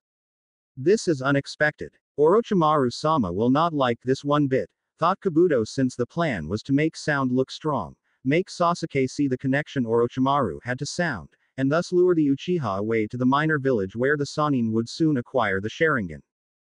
Good. Before we begin, let me explain to you one thing, and one thing only while in this room while I'm leading this part of the Chunin exams. I am the head proctor for this event. That means I am the boss. The warrior chief. I am Kami in all his vengeful glory and will smite anyone here in this room that crosses my path in a way that displeases me in my universe. You so much as fart, sneeze, or piss in my direction. I'll make sure that the body part that offends me never works properly ever again. I understood, exclaimed Naruto with every genin in the room nodding while scared stiff by the huge amount of killing intent from him and knew the blonde was serious. Damn. This kid is a regular Ibiki in the making, whispered one Chunin proctor with his friend agreeing. Now that we've cleared things up, I want every single genin here to sit down, shut up, and be prepared to take a simple written test that will determine whether or not you have the brains to be a Chunin, stated Naruto, seeing the already nervous genin before him obey his command while grinning evilly at them all. Oh yeah, this was going to rock. Junin lounge. What? My team got eliminated right away. How? Axa shocked Kakashi while one of the Chunin proctors, who had been ordered to take Team 7 away, rubbed the back of his head, and explained everything that happened. Naruto did that, said Asuma in shock while wondering how his team will handle the Namikaze. On one hand, I don't approve of the Namikaze's action, but the Uchiha did challenge his authority, and called the threat a bluff. To be honest, I am pretty sure Ibiki would have done the same thing, said the Chunin proctor with Kakashi letting out a sigh of defeat. Great. They didn't even start taking the written test and got taken out, moaned Kakashi in agony knowing he could never live this down. I warned you, my hip rival. The Uchiha knows nothing of humility and would challenge someone of higher rank to cross him, said Guy in an all-knowing way. So I've been told, said Kakashi, knowing Naruto had warned him earlier about that. Hopefully, he wouldn't be the only Junin sensei among this group to have a team fail Naruto's expectations. Back in the classroom. Fail, yelled Naruto before throwing a kunai at a genin from Mist, who protested this, and the Namikaze threw another kunai at him. This time, the kunai struck the back of the genin's hand, and spilled the Mist shinobi's blood onto the table. His fellow teammates rose to challenge Naruto, but the Namikaze threw a pair of kunai at them, and struck their shoulders. You can't do this, exclaimed one Mist shinobi with a breathing mask of sorts on his face. Who says I can't do this? You failed, you challenged me in my decision, and got injured because of it. Now get out of here. Your team's blood is staining my room, stated Naruto in a "I don't give a damn about you" tone and pointed to the door. It had gone on like this for some time now. Even Sabaku no Gaara was intimidated by the fact Naruto was showing zero tolerance to everyone. They were cheating, which was the secret behind this part of the exams, but the fact remained that Naruto saw how easily they cheated, and eliminated only those that were seen clearly to cheat. Naruto went a step further by ending certain genin's methods of cheating, which included stabbing the eye made of sand Gaara used to hang in the air, and told the youngest of the Kage's siblings to keep his sand in its gourd. With Neji, the Namikaze had appeared to the right of the Hyuga's peripheral vision, and flicked the boy right between the eyes. The teams from Iwa had been removed within a span of 10 minutes just from the glaring they gave the Yondaimi's son alone. They of course tried to fight him afterwards, but the Namikaze proved he was not to be trifled with, and Naruto reminded everyone of what he would do if anyone crossed him. The indentation of the one Iwa genin's face on the floor and another severed hand now on Naruto's desk was proof of this fact, while the security cameras in the room recorded everything that went on to further exonerate the Namikaze of any misdeeds. Now if only he didn't cut my strings to move the mirrors, thought Tenten, as she tried to move them with her fingers, manipulating the strings to change the arch of the mirrors so they would show test papers of other genin students still in this before Naruto cut her connection to them. Though there were not many teams left now. It was only Team 9, Team 8, Team 10, 2 genin teams from Grass Village, a leaf genin team that Kabuto Guy was a part of, 2 teams from AIM, 1 from Sound, and that one from Suna. If Naruto kept knocking off more teams left and right, these exams would be short-lived for everyone. Pencils down. Your time is up, exclaimed Naruto before each genin obeyed. What now? Asked Kankuro, though it was more to himself than anything. As you might have already known or guessed, the purpose of this part of the exam is not just to answer questions on a sheet of paper. No, anyone can do that. The real test rather is within the test itself. All of you noticed the questions on this test were beyond most of you, and there was no measure of time to study for this. So what do you do when faced with this kind of situation? Simple. You cheat, said Naruto with the teams nodding. But you prevented us from cheating and failed most of the teams in the class. Called out Kiba with Akamaru barking from his position in agreement. That I did. And why? Because your methods of cheating were noticeable. The purpose of this test was to cheat and not get caught. Those that failed were those unable to do it without being noticed by some civilian, and that is a blunder no one should make. Each of you remaining have cheated, but did it in a way where only a shinobi would know, and stop you. This is all a precursor, a prelude if you will to the shinobi art of spying. That is the job of shinobi when you spy on the enemy and learn what they are doing before they even do it. Troop movements, sensitive intel on supplies, people, and other things can be gained by spying. By cheating. The trick is to not get caught or there are punishments for it. When a teacher catches a student cheating, then he is punished, and when a shinobi is caught spying, he is punished as well. Only not by a fellow teacher of the village, but by the enemy themselves, and a shinobi caught spying can be captured before being tortured for information, said Naruto, seeing these genin nod in understanding. So the objective is to spy, not get caught, and return to the village with the information we learn before bringing it to our cage. Asks Ino with Naruto nodding. Or to the commander of your outpost, who will then move it up the chain of command, and it will eventually be handed to the leader of your respected shinobi village, Naruto responded back while pleased his information was sinking into their heads. So we should refine our skills to ensure our spying abilities are undetectable to highly skilled shinobi, said Shino with Naruto smirking. Yes. Just because you passed this portion of the exam, doesn't mean your skills here are enough to face other shinobi in the real world. They have experience, skill, and means to detecting spies.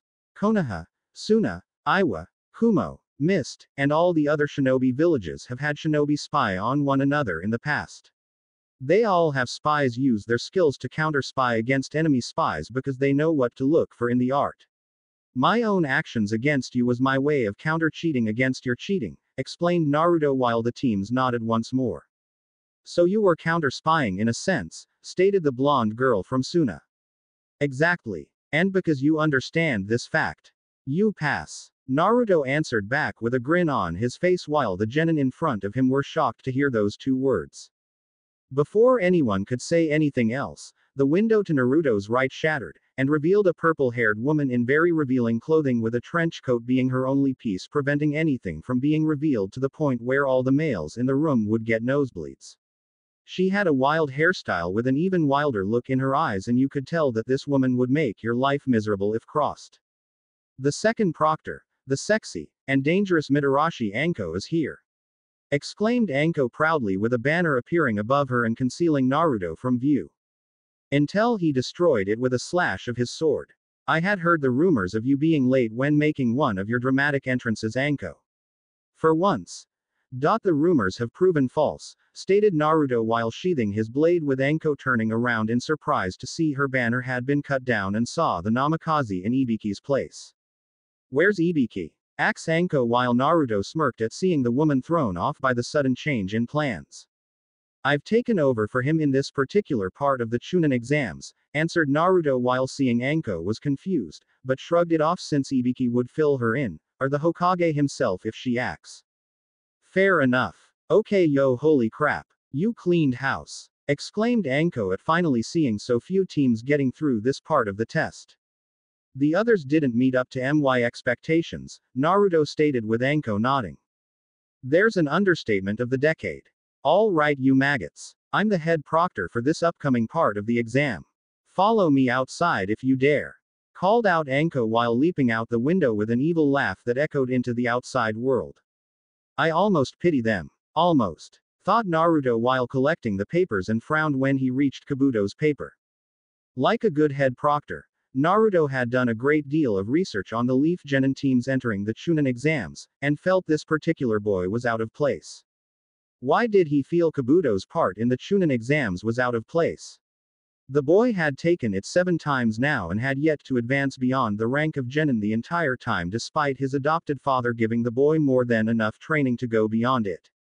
Kabuto was smart, was trained well, and yet he hadn't advanced at all to Chunin when taking the exams.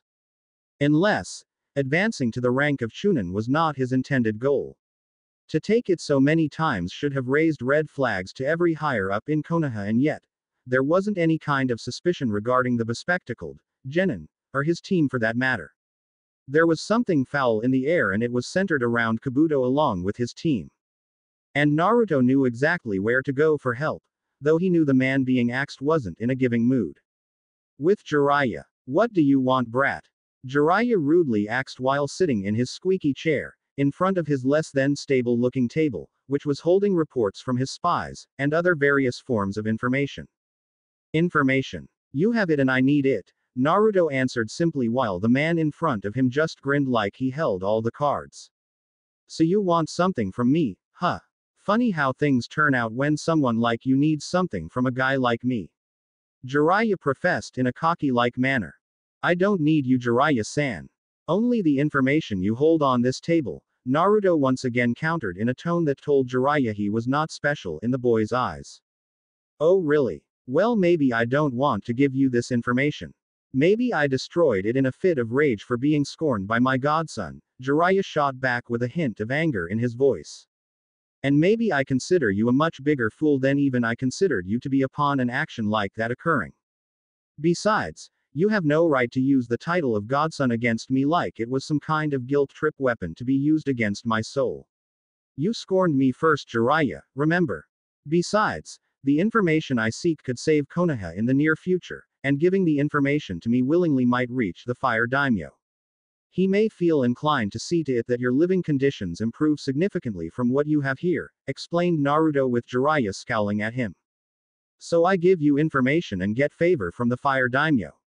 That's the deal. What about Tsunade? Questioned Jiraiya, seeing Naruto's eyes narrowing.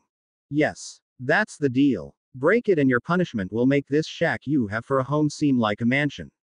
As for Tsunade, she has to earn such an offer. I'm offering it to you because time is of the essence and I have no other choice. You want to run this by Tsunade? Fine. Do it. But the woman won't get any chance of it with the way she's been glaring at me from a distance or harassing Shizune at the hospital every chance she gets, said Naruto with Jiraiya still looking peeved at him. What do you want to know? Jiraiya asks after a standoff of glaring between the two ended. I need to know everything about a supposed genin living here in Konoha. His name is Yakushi Kabuto. His genin team is currently participating in the Chunin exams right now, answered Naruto with Jiraiya raising his eyebrow at the inquisitional request. A genin taking the Chunin exams? Why? Asked Jiraiya curiously. He has taken it 7 times if you count this one. How many genin take it that long and not become Chunin? Asked Naruto with Jiraiya starting to become concerned by this. You have a good point there. This kid should have been made a Chunin by now. Hell, he should be a Junin by now. Stated Jiraiya while Naruto just nodded. This has been ignored by the Hokage and his subordinates meant to report such things to him. Either his men are doing this on purpose or, said Naruto with Jiraiya narrowing his eyes at him at the accusation. The Hokage knows and is ignoring it. But, why? Why would he do that? Asked Jiraiya, as he was loyal to his sensei, but this action was making the Sanin's hair stand on end, and was beginning to question the Hokage's sanity. Ask him when you find out everything there is to know about Kabuto and his genin team. They have been with him since the beginning, so they are just as deep in this as Kabuto himself. Dig Jiraiya. The future of your village hangs in balance not only on my word to the Fire Daimyo, but possibly an outside force trying to crush Konoha, and this so-called genin team is part of it, explained Naruto before leaving Jiraiya to set out on his mission. Forest of Death Central Tower. After 5 full days, the remaining genin teams qualifying for the Chunin exam finals had made it through the Forest of Death like Mitarashi Anko had instructed. Though it was not easy in the slightest. Team 10 had qualified by pure luck due to one of the AIM teams had fallen asleep near them one night and Ino quickly possessed on of the enemy genin with the scroll before sending him their way. After Ino left the AIM shinobi's body once securing the scroll they needed, Choji knocked the genin out, and the trio left before their enemy knew what happened. The other AIM genin team was annihilated 2 days later and single-handedly by Sabaku no Gara when they tried to take Suna's scroll. The Sound genin team fell to Konoha's genin team 9 after the latter ambushed them from above with weapon from Tenten, followed by flanking attacks at the hands of Rock Lee, and Hyuga Neji in Taijutsu. Dosu and Zaku were killed in the battle that ensued with Kin being taken prisoner for future interrogations when they heard Orochimaru's name being mentioned by the group before their overall attack. Maeda Guy had made it a point to inform his students about Orochimaru and how the man was a traitor to the Leaf in a big way. Anyone from outside of Konoha, who was suspected of even knowing the Sanin's name was considered a possible lead to Orochimaru's location, and to be brought in for questioning. For Genin Team 8 from Konoha, they actually lucked out with one of the grass teams being mauled by a big bear, with the red-headed girl with glasses being the only survivor, and had the scroll at the time of their rescue, detainment of the girl by the name of Karen. As it turns out, Karen was more than thrilled to get out of the forest of death, handing the scroll to Hinata, and sensed someone who was extremely powerful in this violent place. The statement was further enforced by Shino, who stated his insects felt the same way, and the Team Plus One decided to make a run for the central tower while still possible. The secondary grass team, as it turned out, was not really the actual team from Grass Village, but Orochimaru in disguise, who had killed the real team, and managed to get into the forest of death undetected. Not surprising, since Orochimaru knew all of the inner workings of Konoha, and how to get through the first part of the exams. Once he got to the secondary part of the exams, his breathing room became much larger, and his intended plan had been to target the Uchiha. However, Sasuke's arrogance, and Naruto's order of disqualifying the boy had cost the Uchiha before the written test of the Chunin exams even started. It had been an annoying setback for the Sannin, which Orochimaru found himself had to compensate for on the spot after meeting with Kabuto before giving his spy and medic Nin the scroll needed to pass this part of the exam. When the Sannin tried to flee from the forest of death after realizing his plan to turn Sasuke away from Konoha for power was a failure, his old student Mitarashi Anko had shown up, and tried to kill him. Not that she had the power to succeed, given how just about everything his old student knew was everything he taught her. Anko had yet to add anything new to herself in order to gain some kind of upper hand over him, and the man simply preyed on that simple fact. He had taken Anko down with relative ease, amused at how strong she had become, but mocked her for being weaker than him all the same.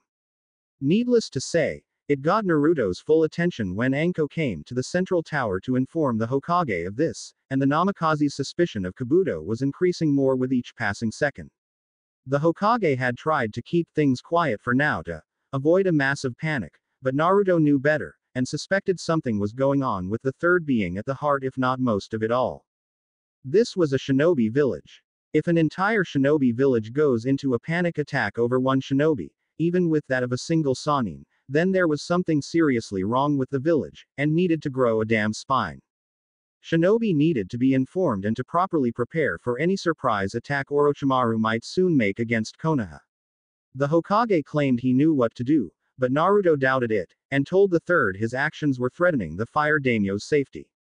The Sandaime had gotten into a small shouting match with the Namikaze about how to defend Konoha was at his discretion, and not even the Fire Daimyo could usurp that duty. Naruto countered, saying that such a duty performed by the Hokage was no longer the old man's job to perform with the Fire Daimyo in the village. The Hokage was angry at him for that statement. Anko was amused, and slightly impressed by him before setting out to inform the Feudal Lord of this predicament via Shadow Clone Jutsu. He also made 2 more Shadow Clones to speak to Itachi and Shizune about this new predicament. As for Naruto himself, he was going to keep an eye on Kabuto, and the team from Suna, since Kurama had told him about Shukaku being sealed within Gaara. Congratulations for making it this far. Before we begin with the Chunin exam finals, there will be a preliminary exam to determine just who among all of you will be fighting in the finals, and for your village.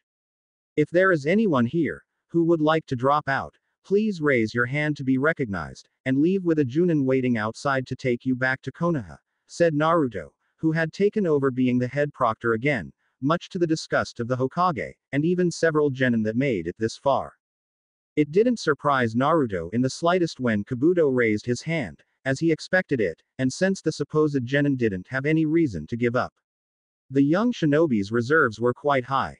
Junin level to be exact. The fact Orochimaru made it to the forest of death, only to get away, and not leave a mark on Kabuto, just proved the boy was not a loyal genin of Konoha. Far from it. Proctor, I'd like to withdraw.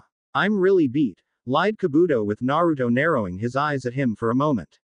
Very well. You may go, Kabuto-san, Naruto stated while seeing Kabuto turn around and start leaving, with a smirk no doubt on the bespectacled boy's face.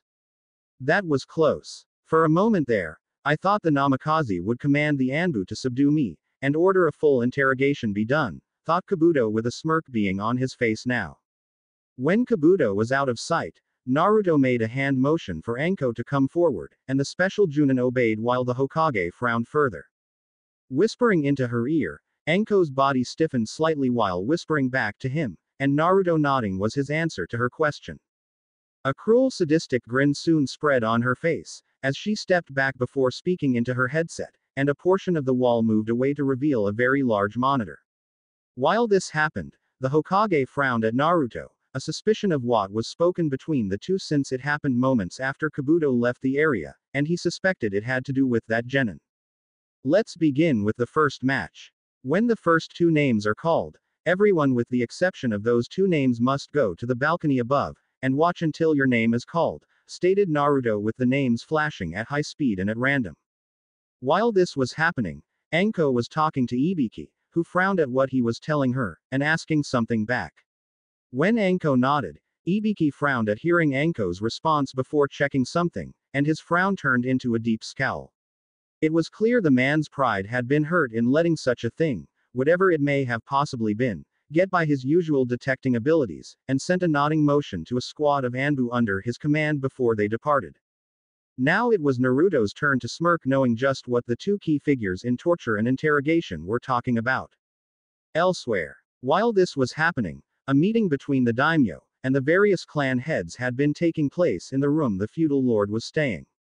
The only exception was the Uchiha clan, as he felt they were untrustworthy to be in the same room due to the Sharingan eyes casting potent hypnotic genjutsu on some of the strongest minds around, and only cared about their standing with little to no love for anyone else not of Uchiha blood.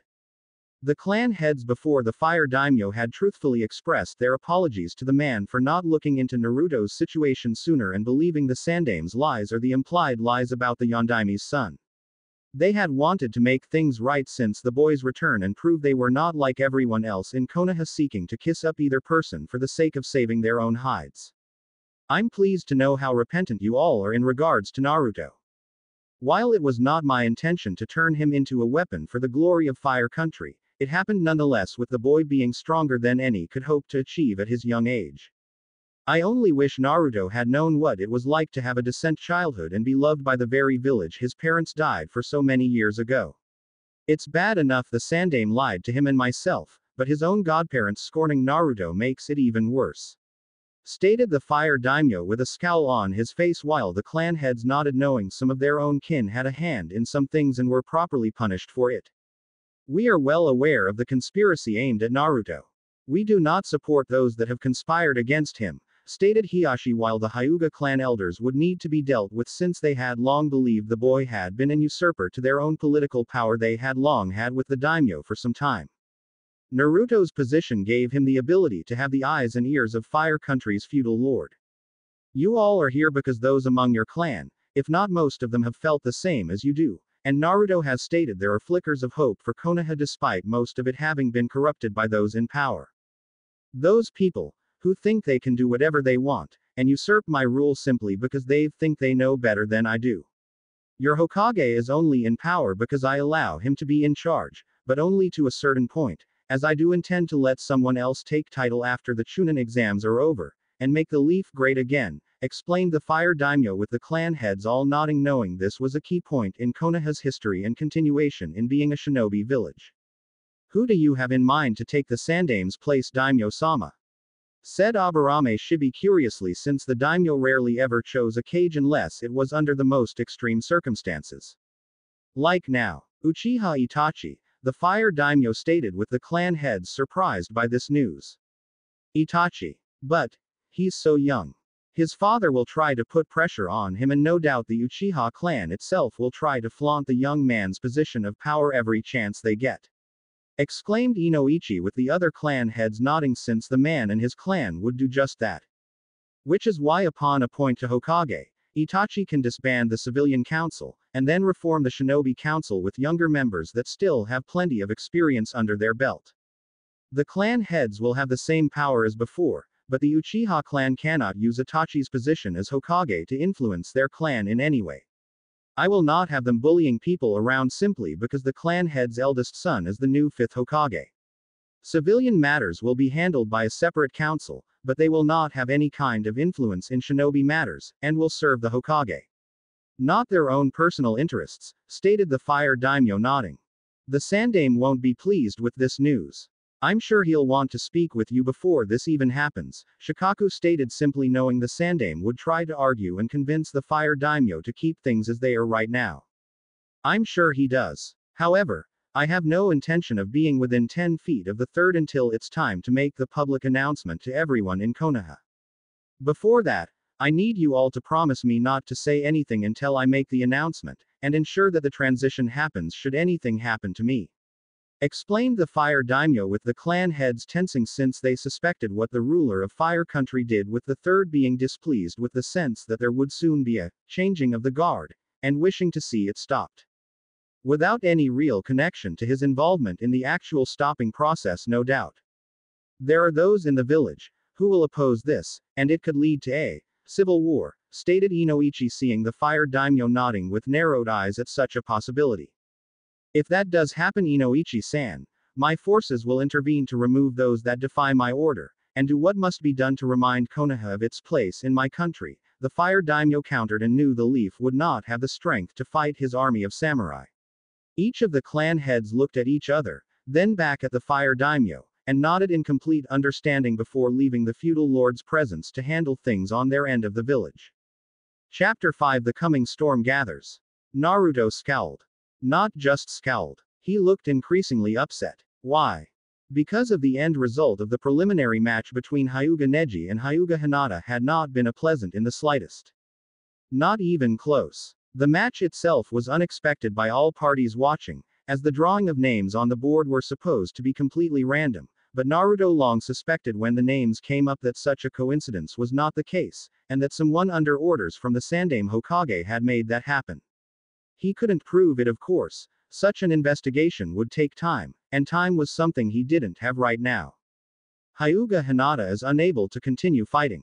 The winner of this match is Hyuga Neji, stated Naruto with his sword drawn, the tip of it pointed at Neji's face, and the Hyuga branch family member was restrained further by the other Leaf Junin senseis. You dare defend this weak coward? She deserves to die, protested Neji before he was blasted by killing intent from Naruto, and the Hyuga saw the boy's eyes become red with slits. Neji, you promised me that the affairs of your clan would not have influence or any part in these exams, said Guy while ignoring the sweat running down his face since he was behind Neji and felt the killing intent aimed at his student. Promises to a commoner aren't worth keeping. Even if you are my Junin sensei, spat Neji while Guy frowned. I'm disappointed in you, Neji. If it were up to me, you wouldn't even participate a month from now in the Chunin exam finals, said Guy with Neji smirking. Well then, I guess I should be thanking fate that the decision is not up to you, replied Neji before the killing intent from Naruto increased. No, you shouldn't. You shouldn't, because the decision is up to me. Due to Hyuga Neji's lack of respect for his opponent, who is also his own cousin, he is hereby disqualified, and the match is now officially ruled a no contest.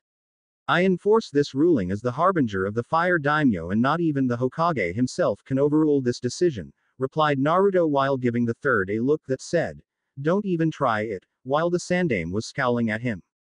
You can't do this. Do you know how much trouble the Hyuga clan will make for you? This an abuse of power, replied Neji in anger while Naruto kept his cold eyes on him. Unlikely. When people hear how you tried to kill your cousin when she was on her last leg after the brutal beating given, your clan won't have a leg to stand on, much less any ground to put that leg on, countered Naruto before he quickly sheathed his sword and caught Hinata before she fell down. Did I do well, Naruto-kun? Asked Hinata with Naruto smiling down gently at her. You fought with honor and worked hard to get this far, Hinata-chan. You could have taken the easy way out by forfeiting or using the cage bird seal on Neji. But you didn't. You stood your ground and fought with all of your being. It doesn't matter if you lost to Neji. You pushed yourself and now know what to do to get stronger. Through this one defeat, I have no doubt you will achieve many future victories.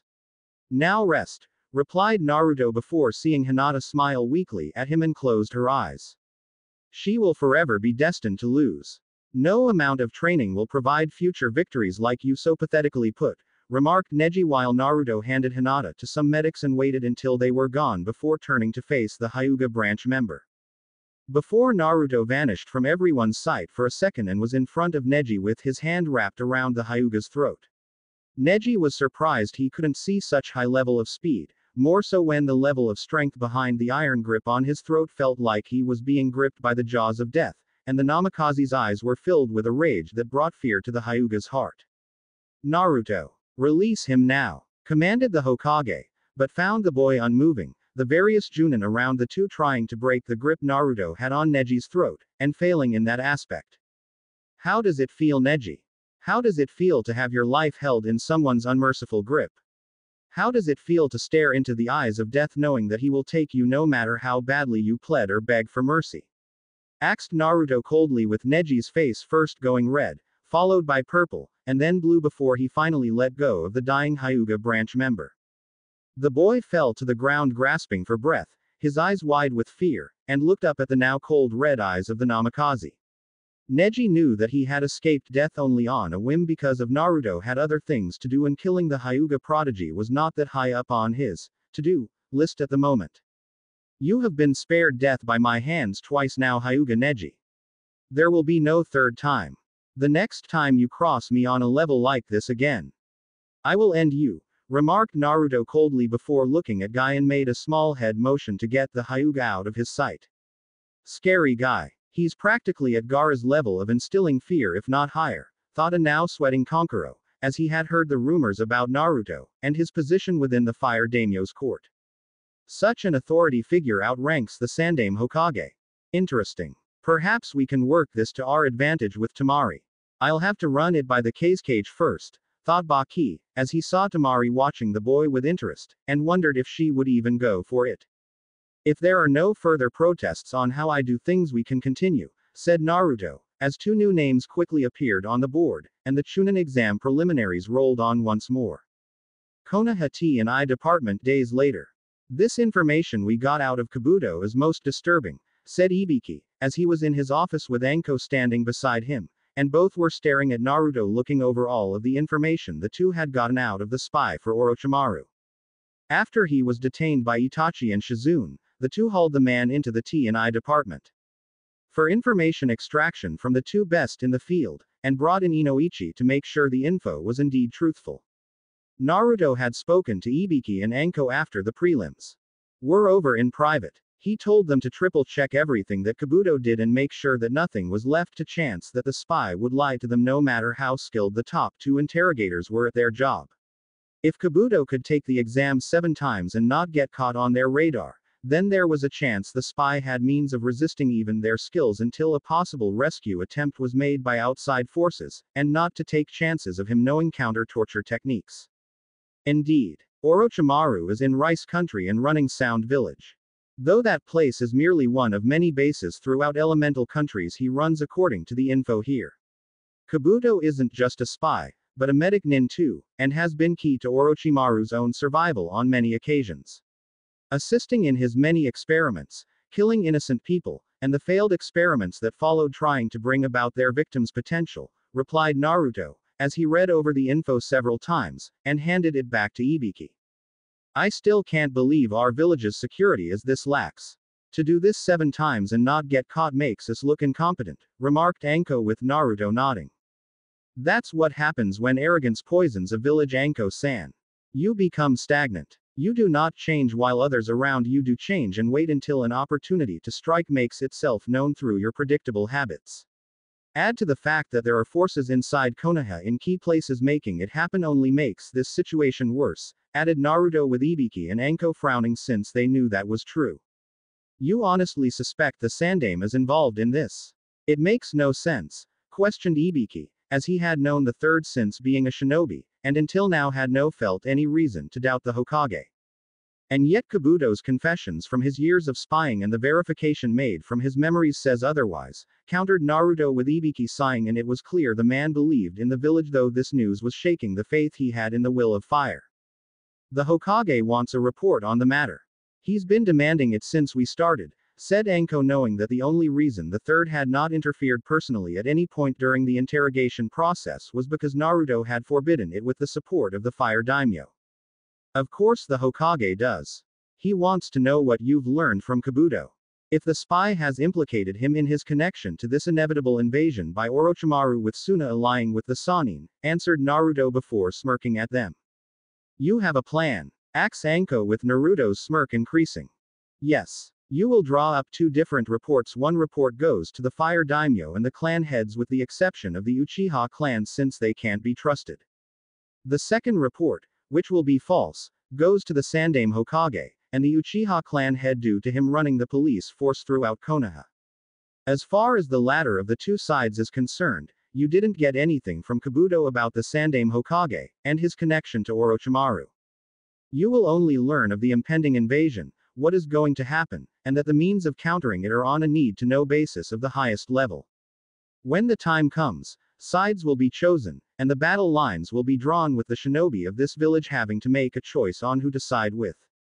The Sandaime, Danzo, the Shinobi Council, and the Civilian Council are all aiding Orochimaru in his schemes while keeping his two remaining students in the dark about it to have plausible deniability.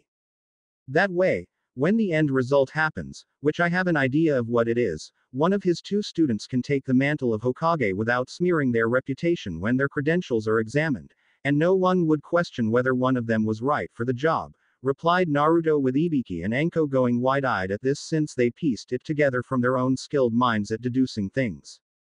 The Sandaime Hokage plans to make people in Konoha be reminded of the will of fire by orchestrating an invasion. He plans to be a martyr and is using Orochimaru to do it with Suna being weakened at the same time. If Konoha expels an allied invasion aimed at destroying the village and dies fighting in the process, it would mean his way of doing things could go on unopposed long after a successor was named, concluded Ibiki with Naruto nodding. No one would be able to oppose the Sandaime Hokage's way of doing things, even if the next Hokage didn't like it, as Danzo, and the councils would constantly remind people of what the old fool died believing. That his way was right and his victory over Orochimaru and Suna were proof of it. The people would rally behind such things and would remove the Hokage that didn't follow it under the belief that the Sandaime's successor was not the passionate protector the old man was when fighting the enemy invasion, added Naruto with the boy seeing both Konoha shinobi not liking this one bit. Such a scandal could bring Konoha to an all-time low. It would make people question whether or not staying in the village is worth it. The shinobi may question if this place is worth fighting for, said Anko with Naruto nodding. After the way the two of us have been treated in the past.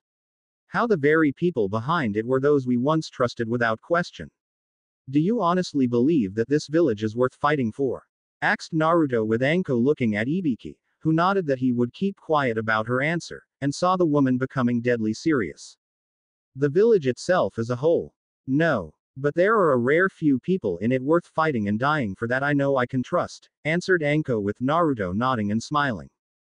Good answer. It's actually the correct answer, replied Naruto before getting out of his chair. What do we do with Kabuto? Or that Karen girl we learned was another spy under the disguise of being a grass nin? Questioned Ibiki with Naruto thinking for a moment. Keep Kabuto locked away in the deepest darkest cell you have here. No one is allowed to see him.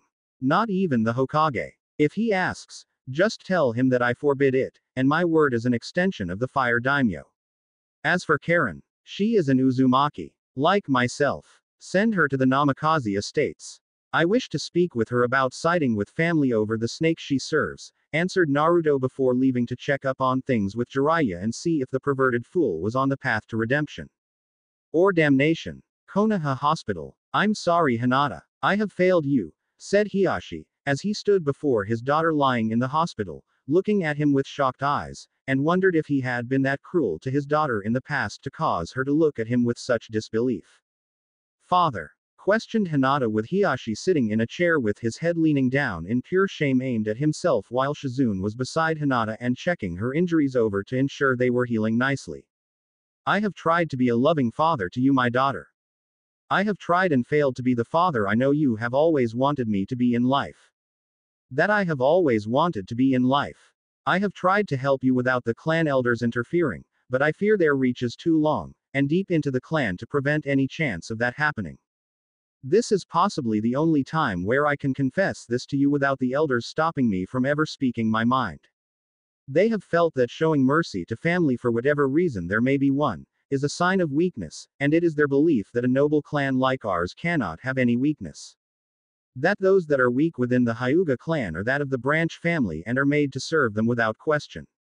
I have never embraced this like they have, mostly because of my brother. Your uncle Hazashi was a member of the branch family, and your mother despising the cage bird seal long before they both died the way they did. Please Hinata. Please forgive me for not being stronger. Forgive this foolish old man you call a father for being so weak that he cannot defend his family from the clan itself, replied Hiyashi with tears running down his face and holding his daughter's hand. I forgive you, father. It wasn't your fault. I have seen the sadness in your eyes despite many attempts to hide it from everyone, answered Hinata with Hiyashi crying harder. Just like your mother. You see things that others do not.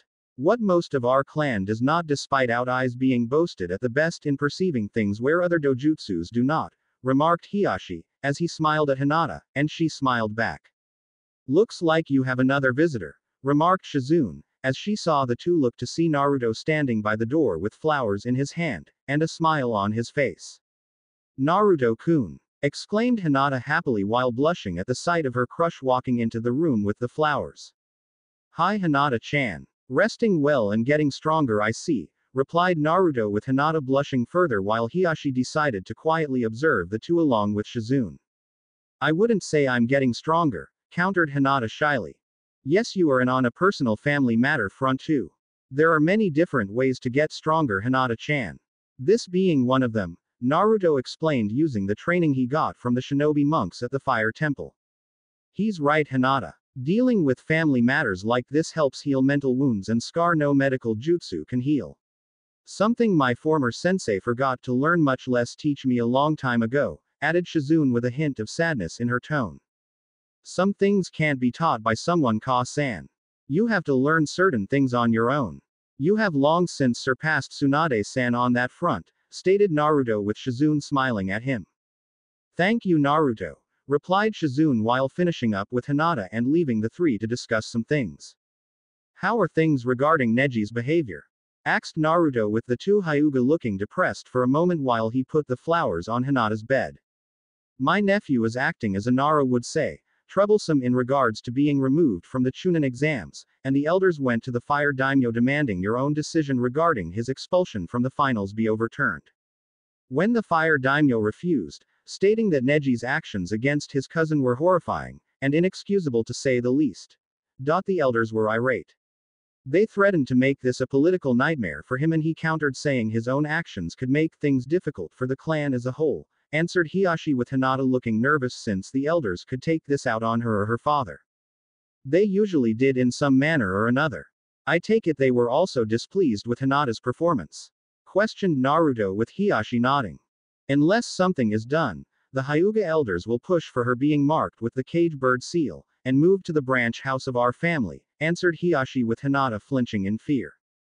There might be a way to do that, but it would be a dangerous route to take considering it would involve me, and the Uzumaki clan, replied Naruto with Hiyashi looking at him for a moment with suspicion, and Hinata herself was curious too.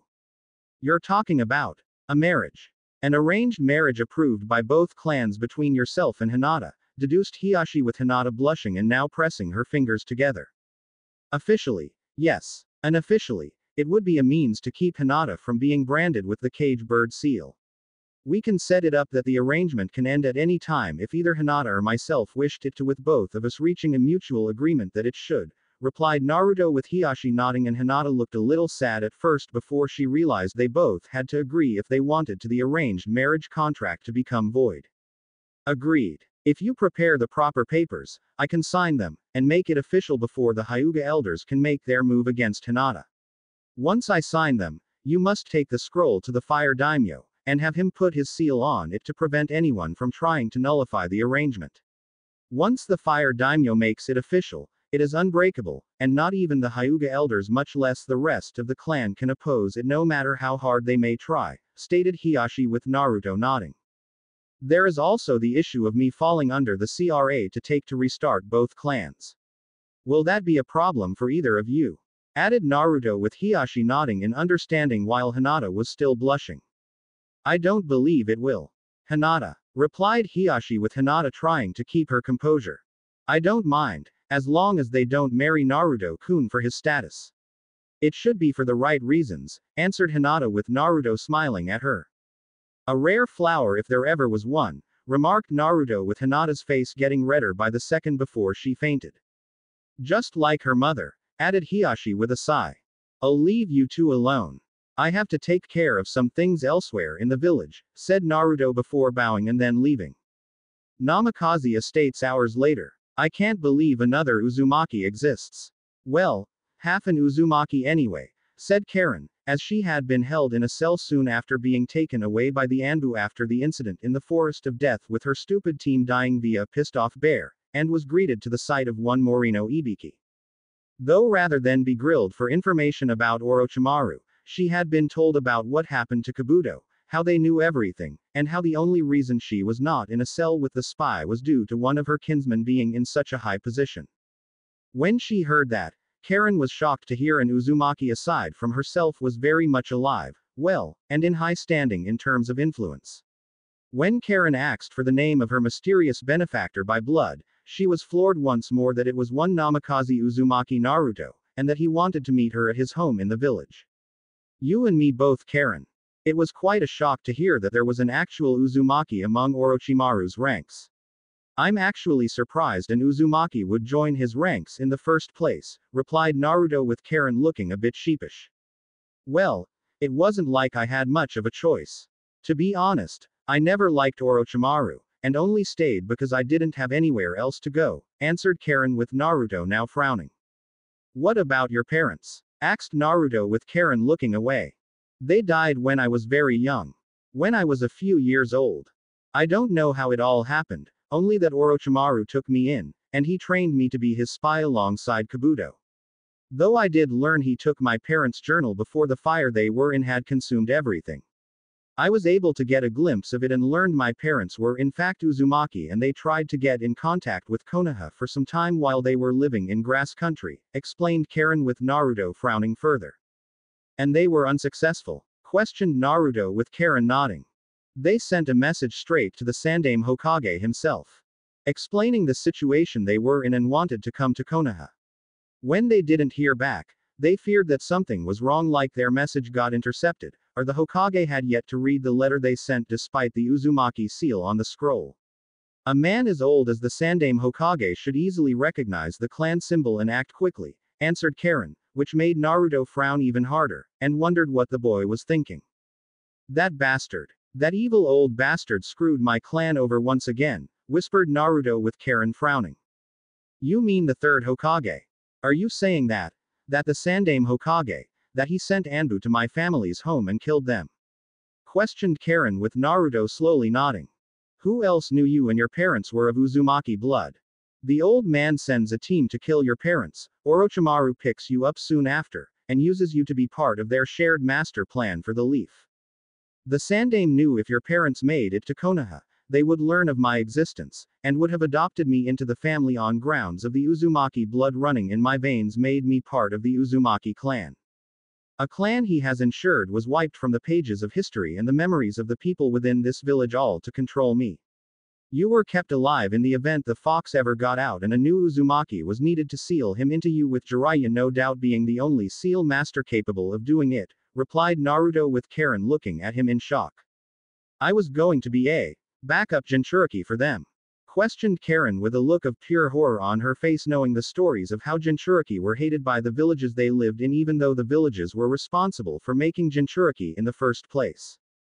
It makes sense. Only an Uzumaki can contain Kyuubi. Whether you are a full, half, or a quarter Uzumaki, it doesn't matter. You are a prime candidate to hold a Biju, answered Naruto with Karen looking like she had just been stabbed in the chest by a close friend.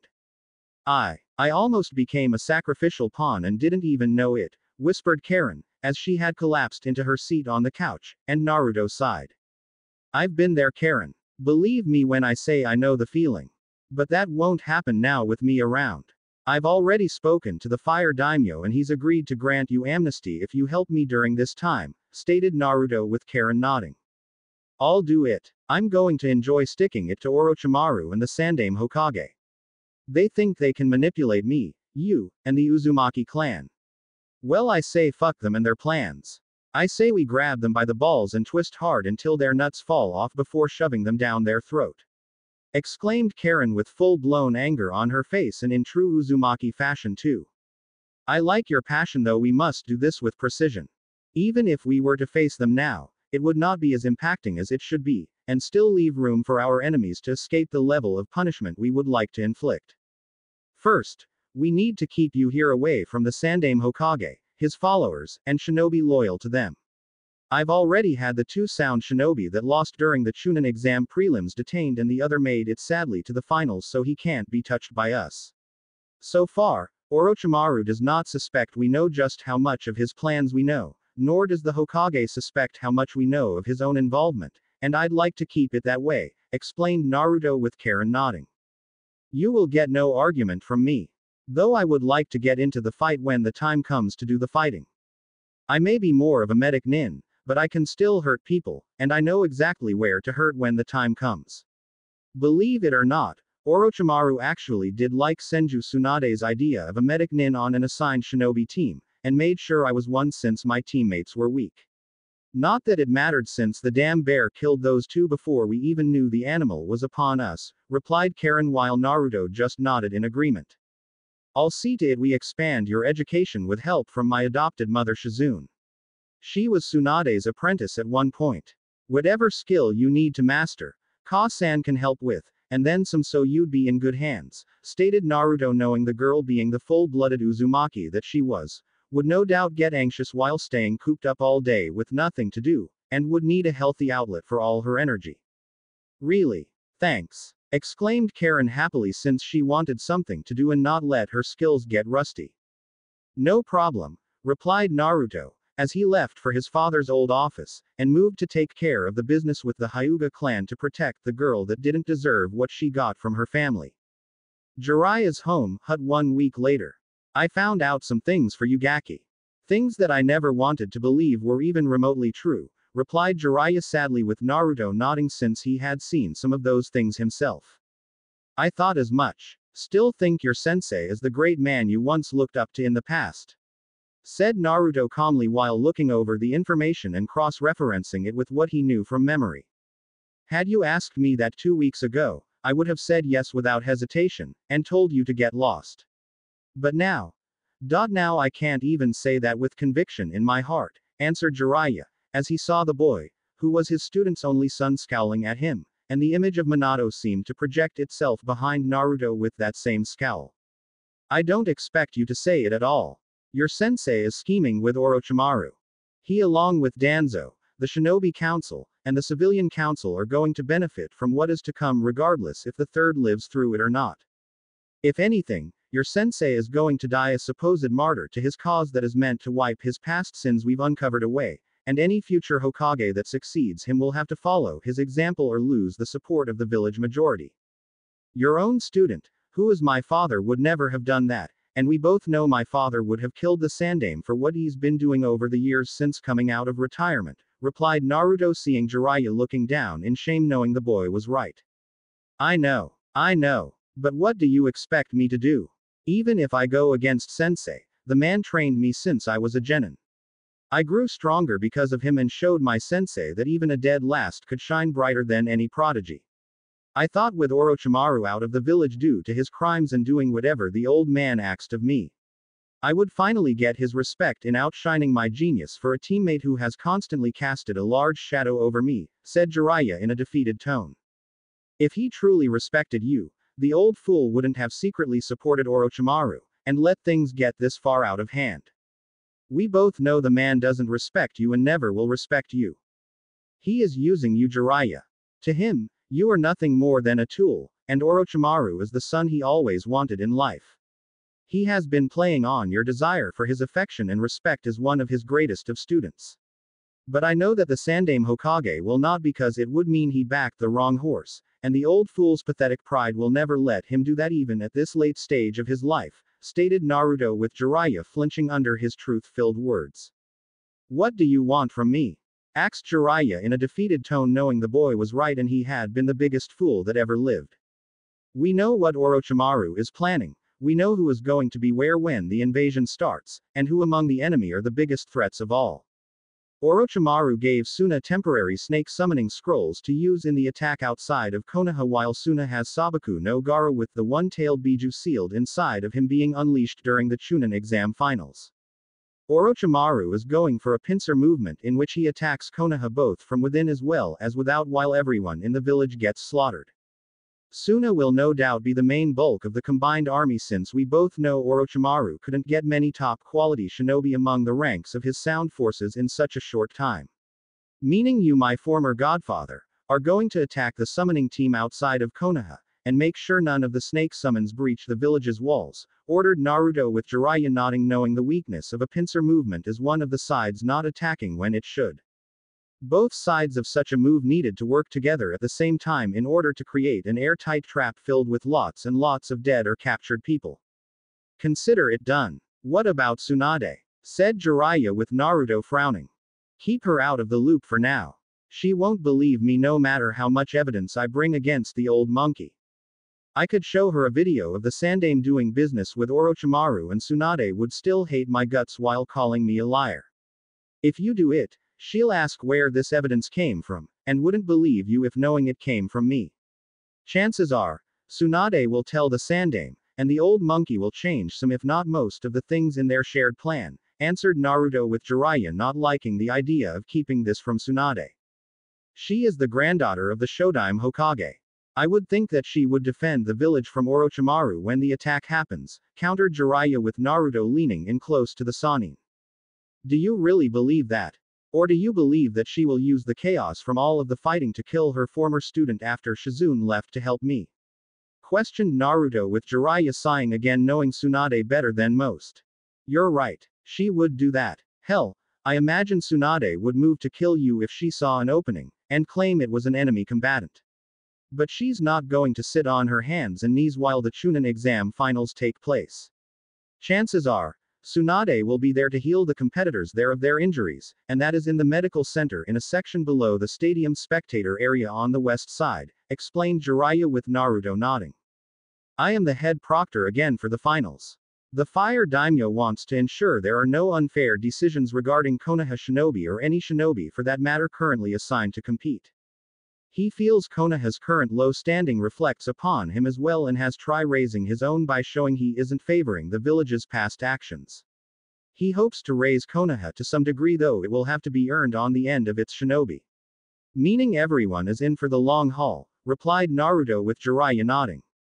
I understand, stated Jiraiya with Naruto nodding. Good. Perhaps there is hope for you yet. And remember Jiraiya, do not tell Tsunade a single damn thing. Reminded Naruto with Jiraiya nodding once again. Not a word, replied Jiraiya before Naruto left his home. Suna team's hotel room. A seduction mission? Questioned Temari while looking at her sensei Baki like he had just told her that she was the Jinchuriki of the group and not Gaara.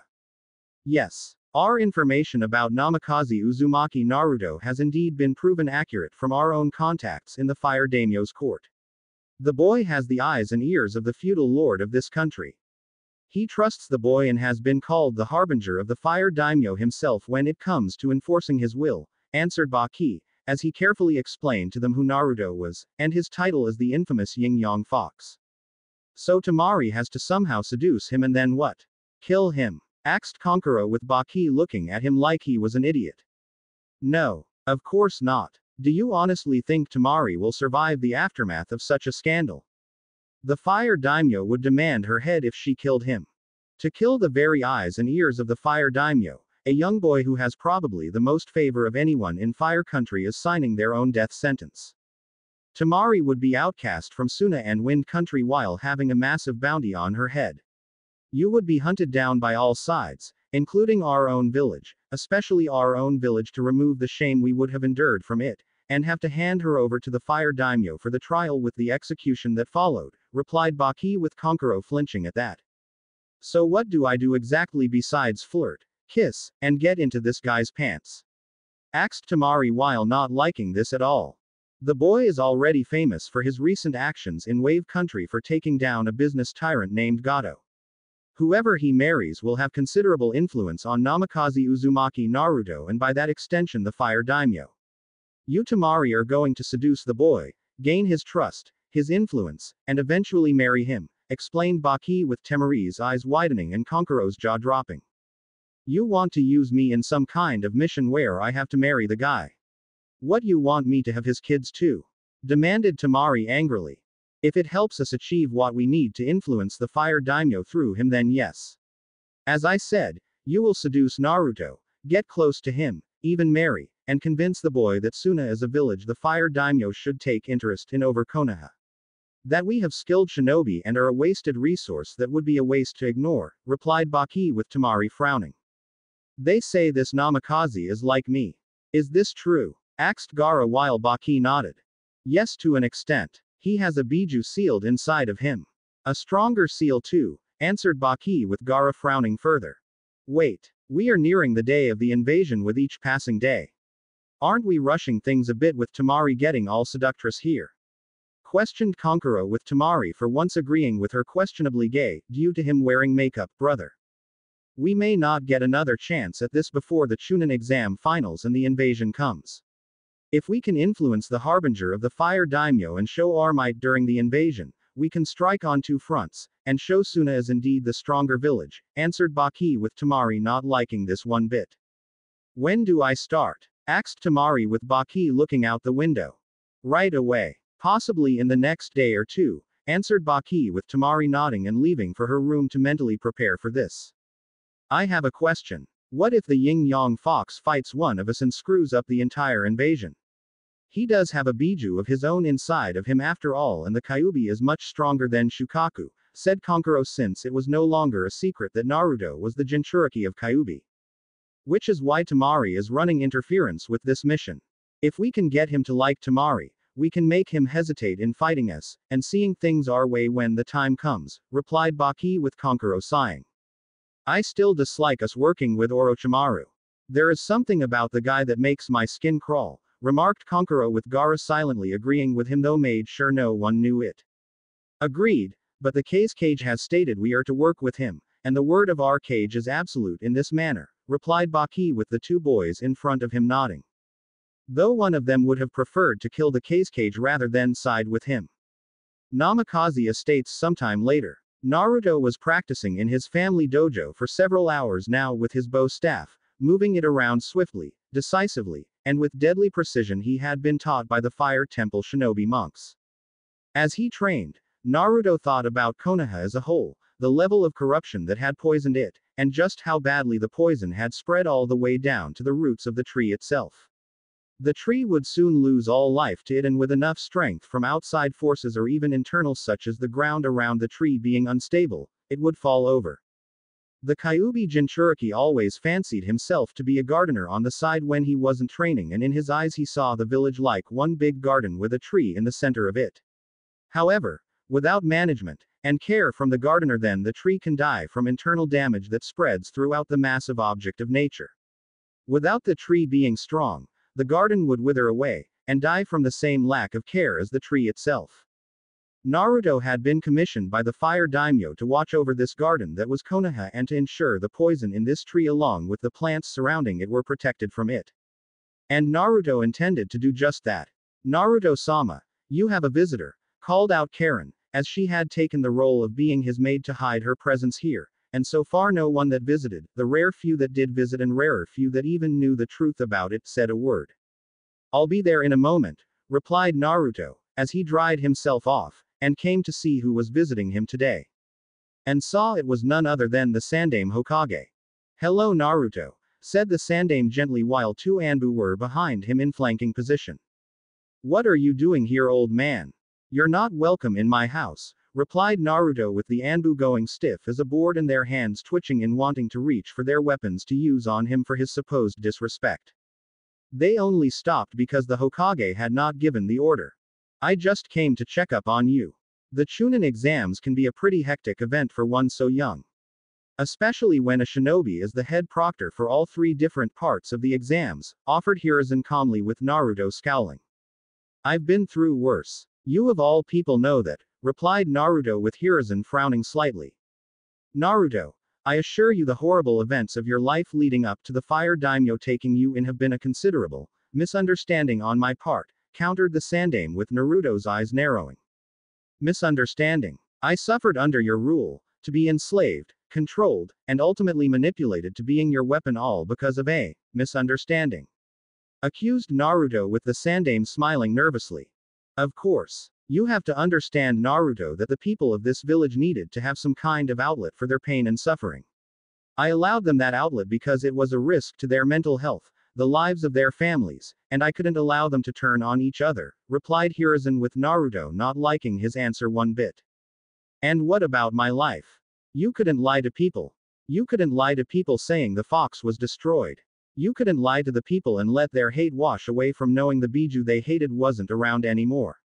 Accused Naruto with Hiruzen frowning again.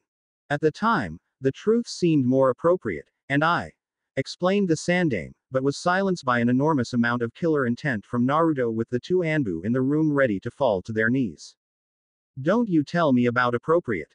You tried to turn me into your dumb naive pet to heal and fight for a village that hated my guts the moment they heard the truth about the fox being sealed in my stomach. You didn't care if it ruined my life. You didn't care about the village's overall health. All you cared about was controlling the power I had inside of me and to manipulate if not kill whoever would prevent that from happening. Exclaimed Naruto with the Sandaime scowling fully and tried to fight back against the killer intent. Konoha has to be the strongest Naruto. Fire Country has many enemies. If we don't do what is necessary, then how can we stay the strongest, and protect what we love? I have always done what was necessary to protect Konoha and will do so by any and all means necessary, countered the Sandaime angrily with Naruto now snarling at him. And I will do what I must to do what is right to see that you fail. Konoha has a cancer in its governing body. I will ensure that by the time the Chunin exams are over. The name Sarutobi Hiruzen is one that is not loved, but hated, and scorned like I was growing up.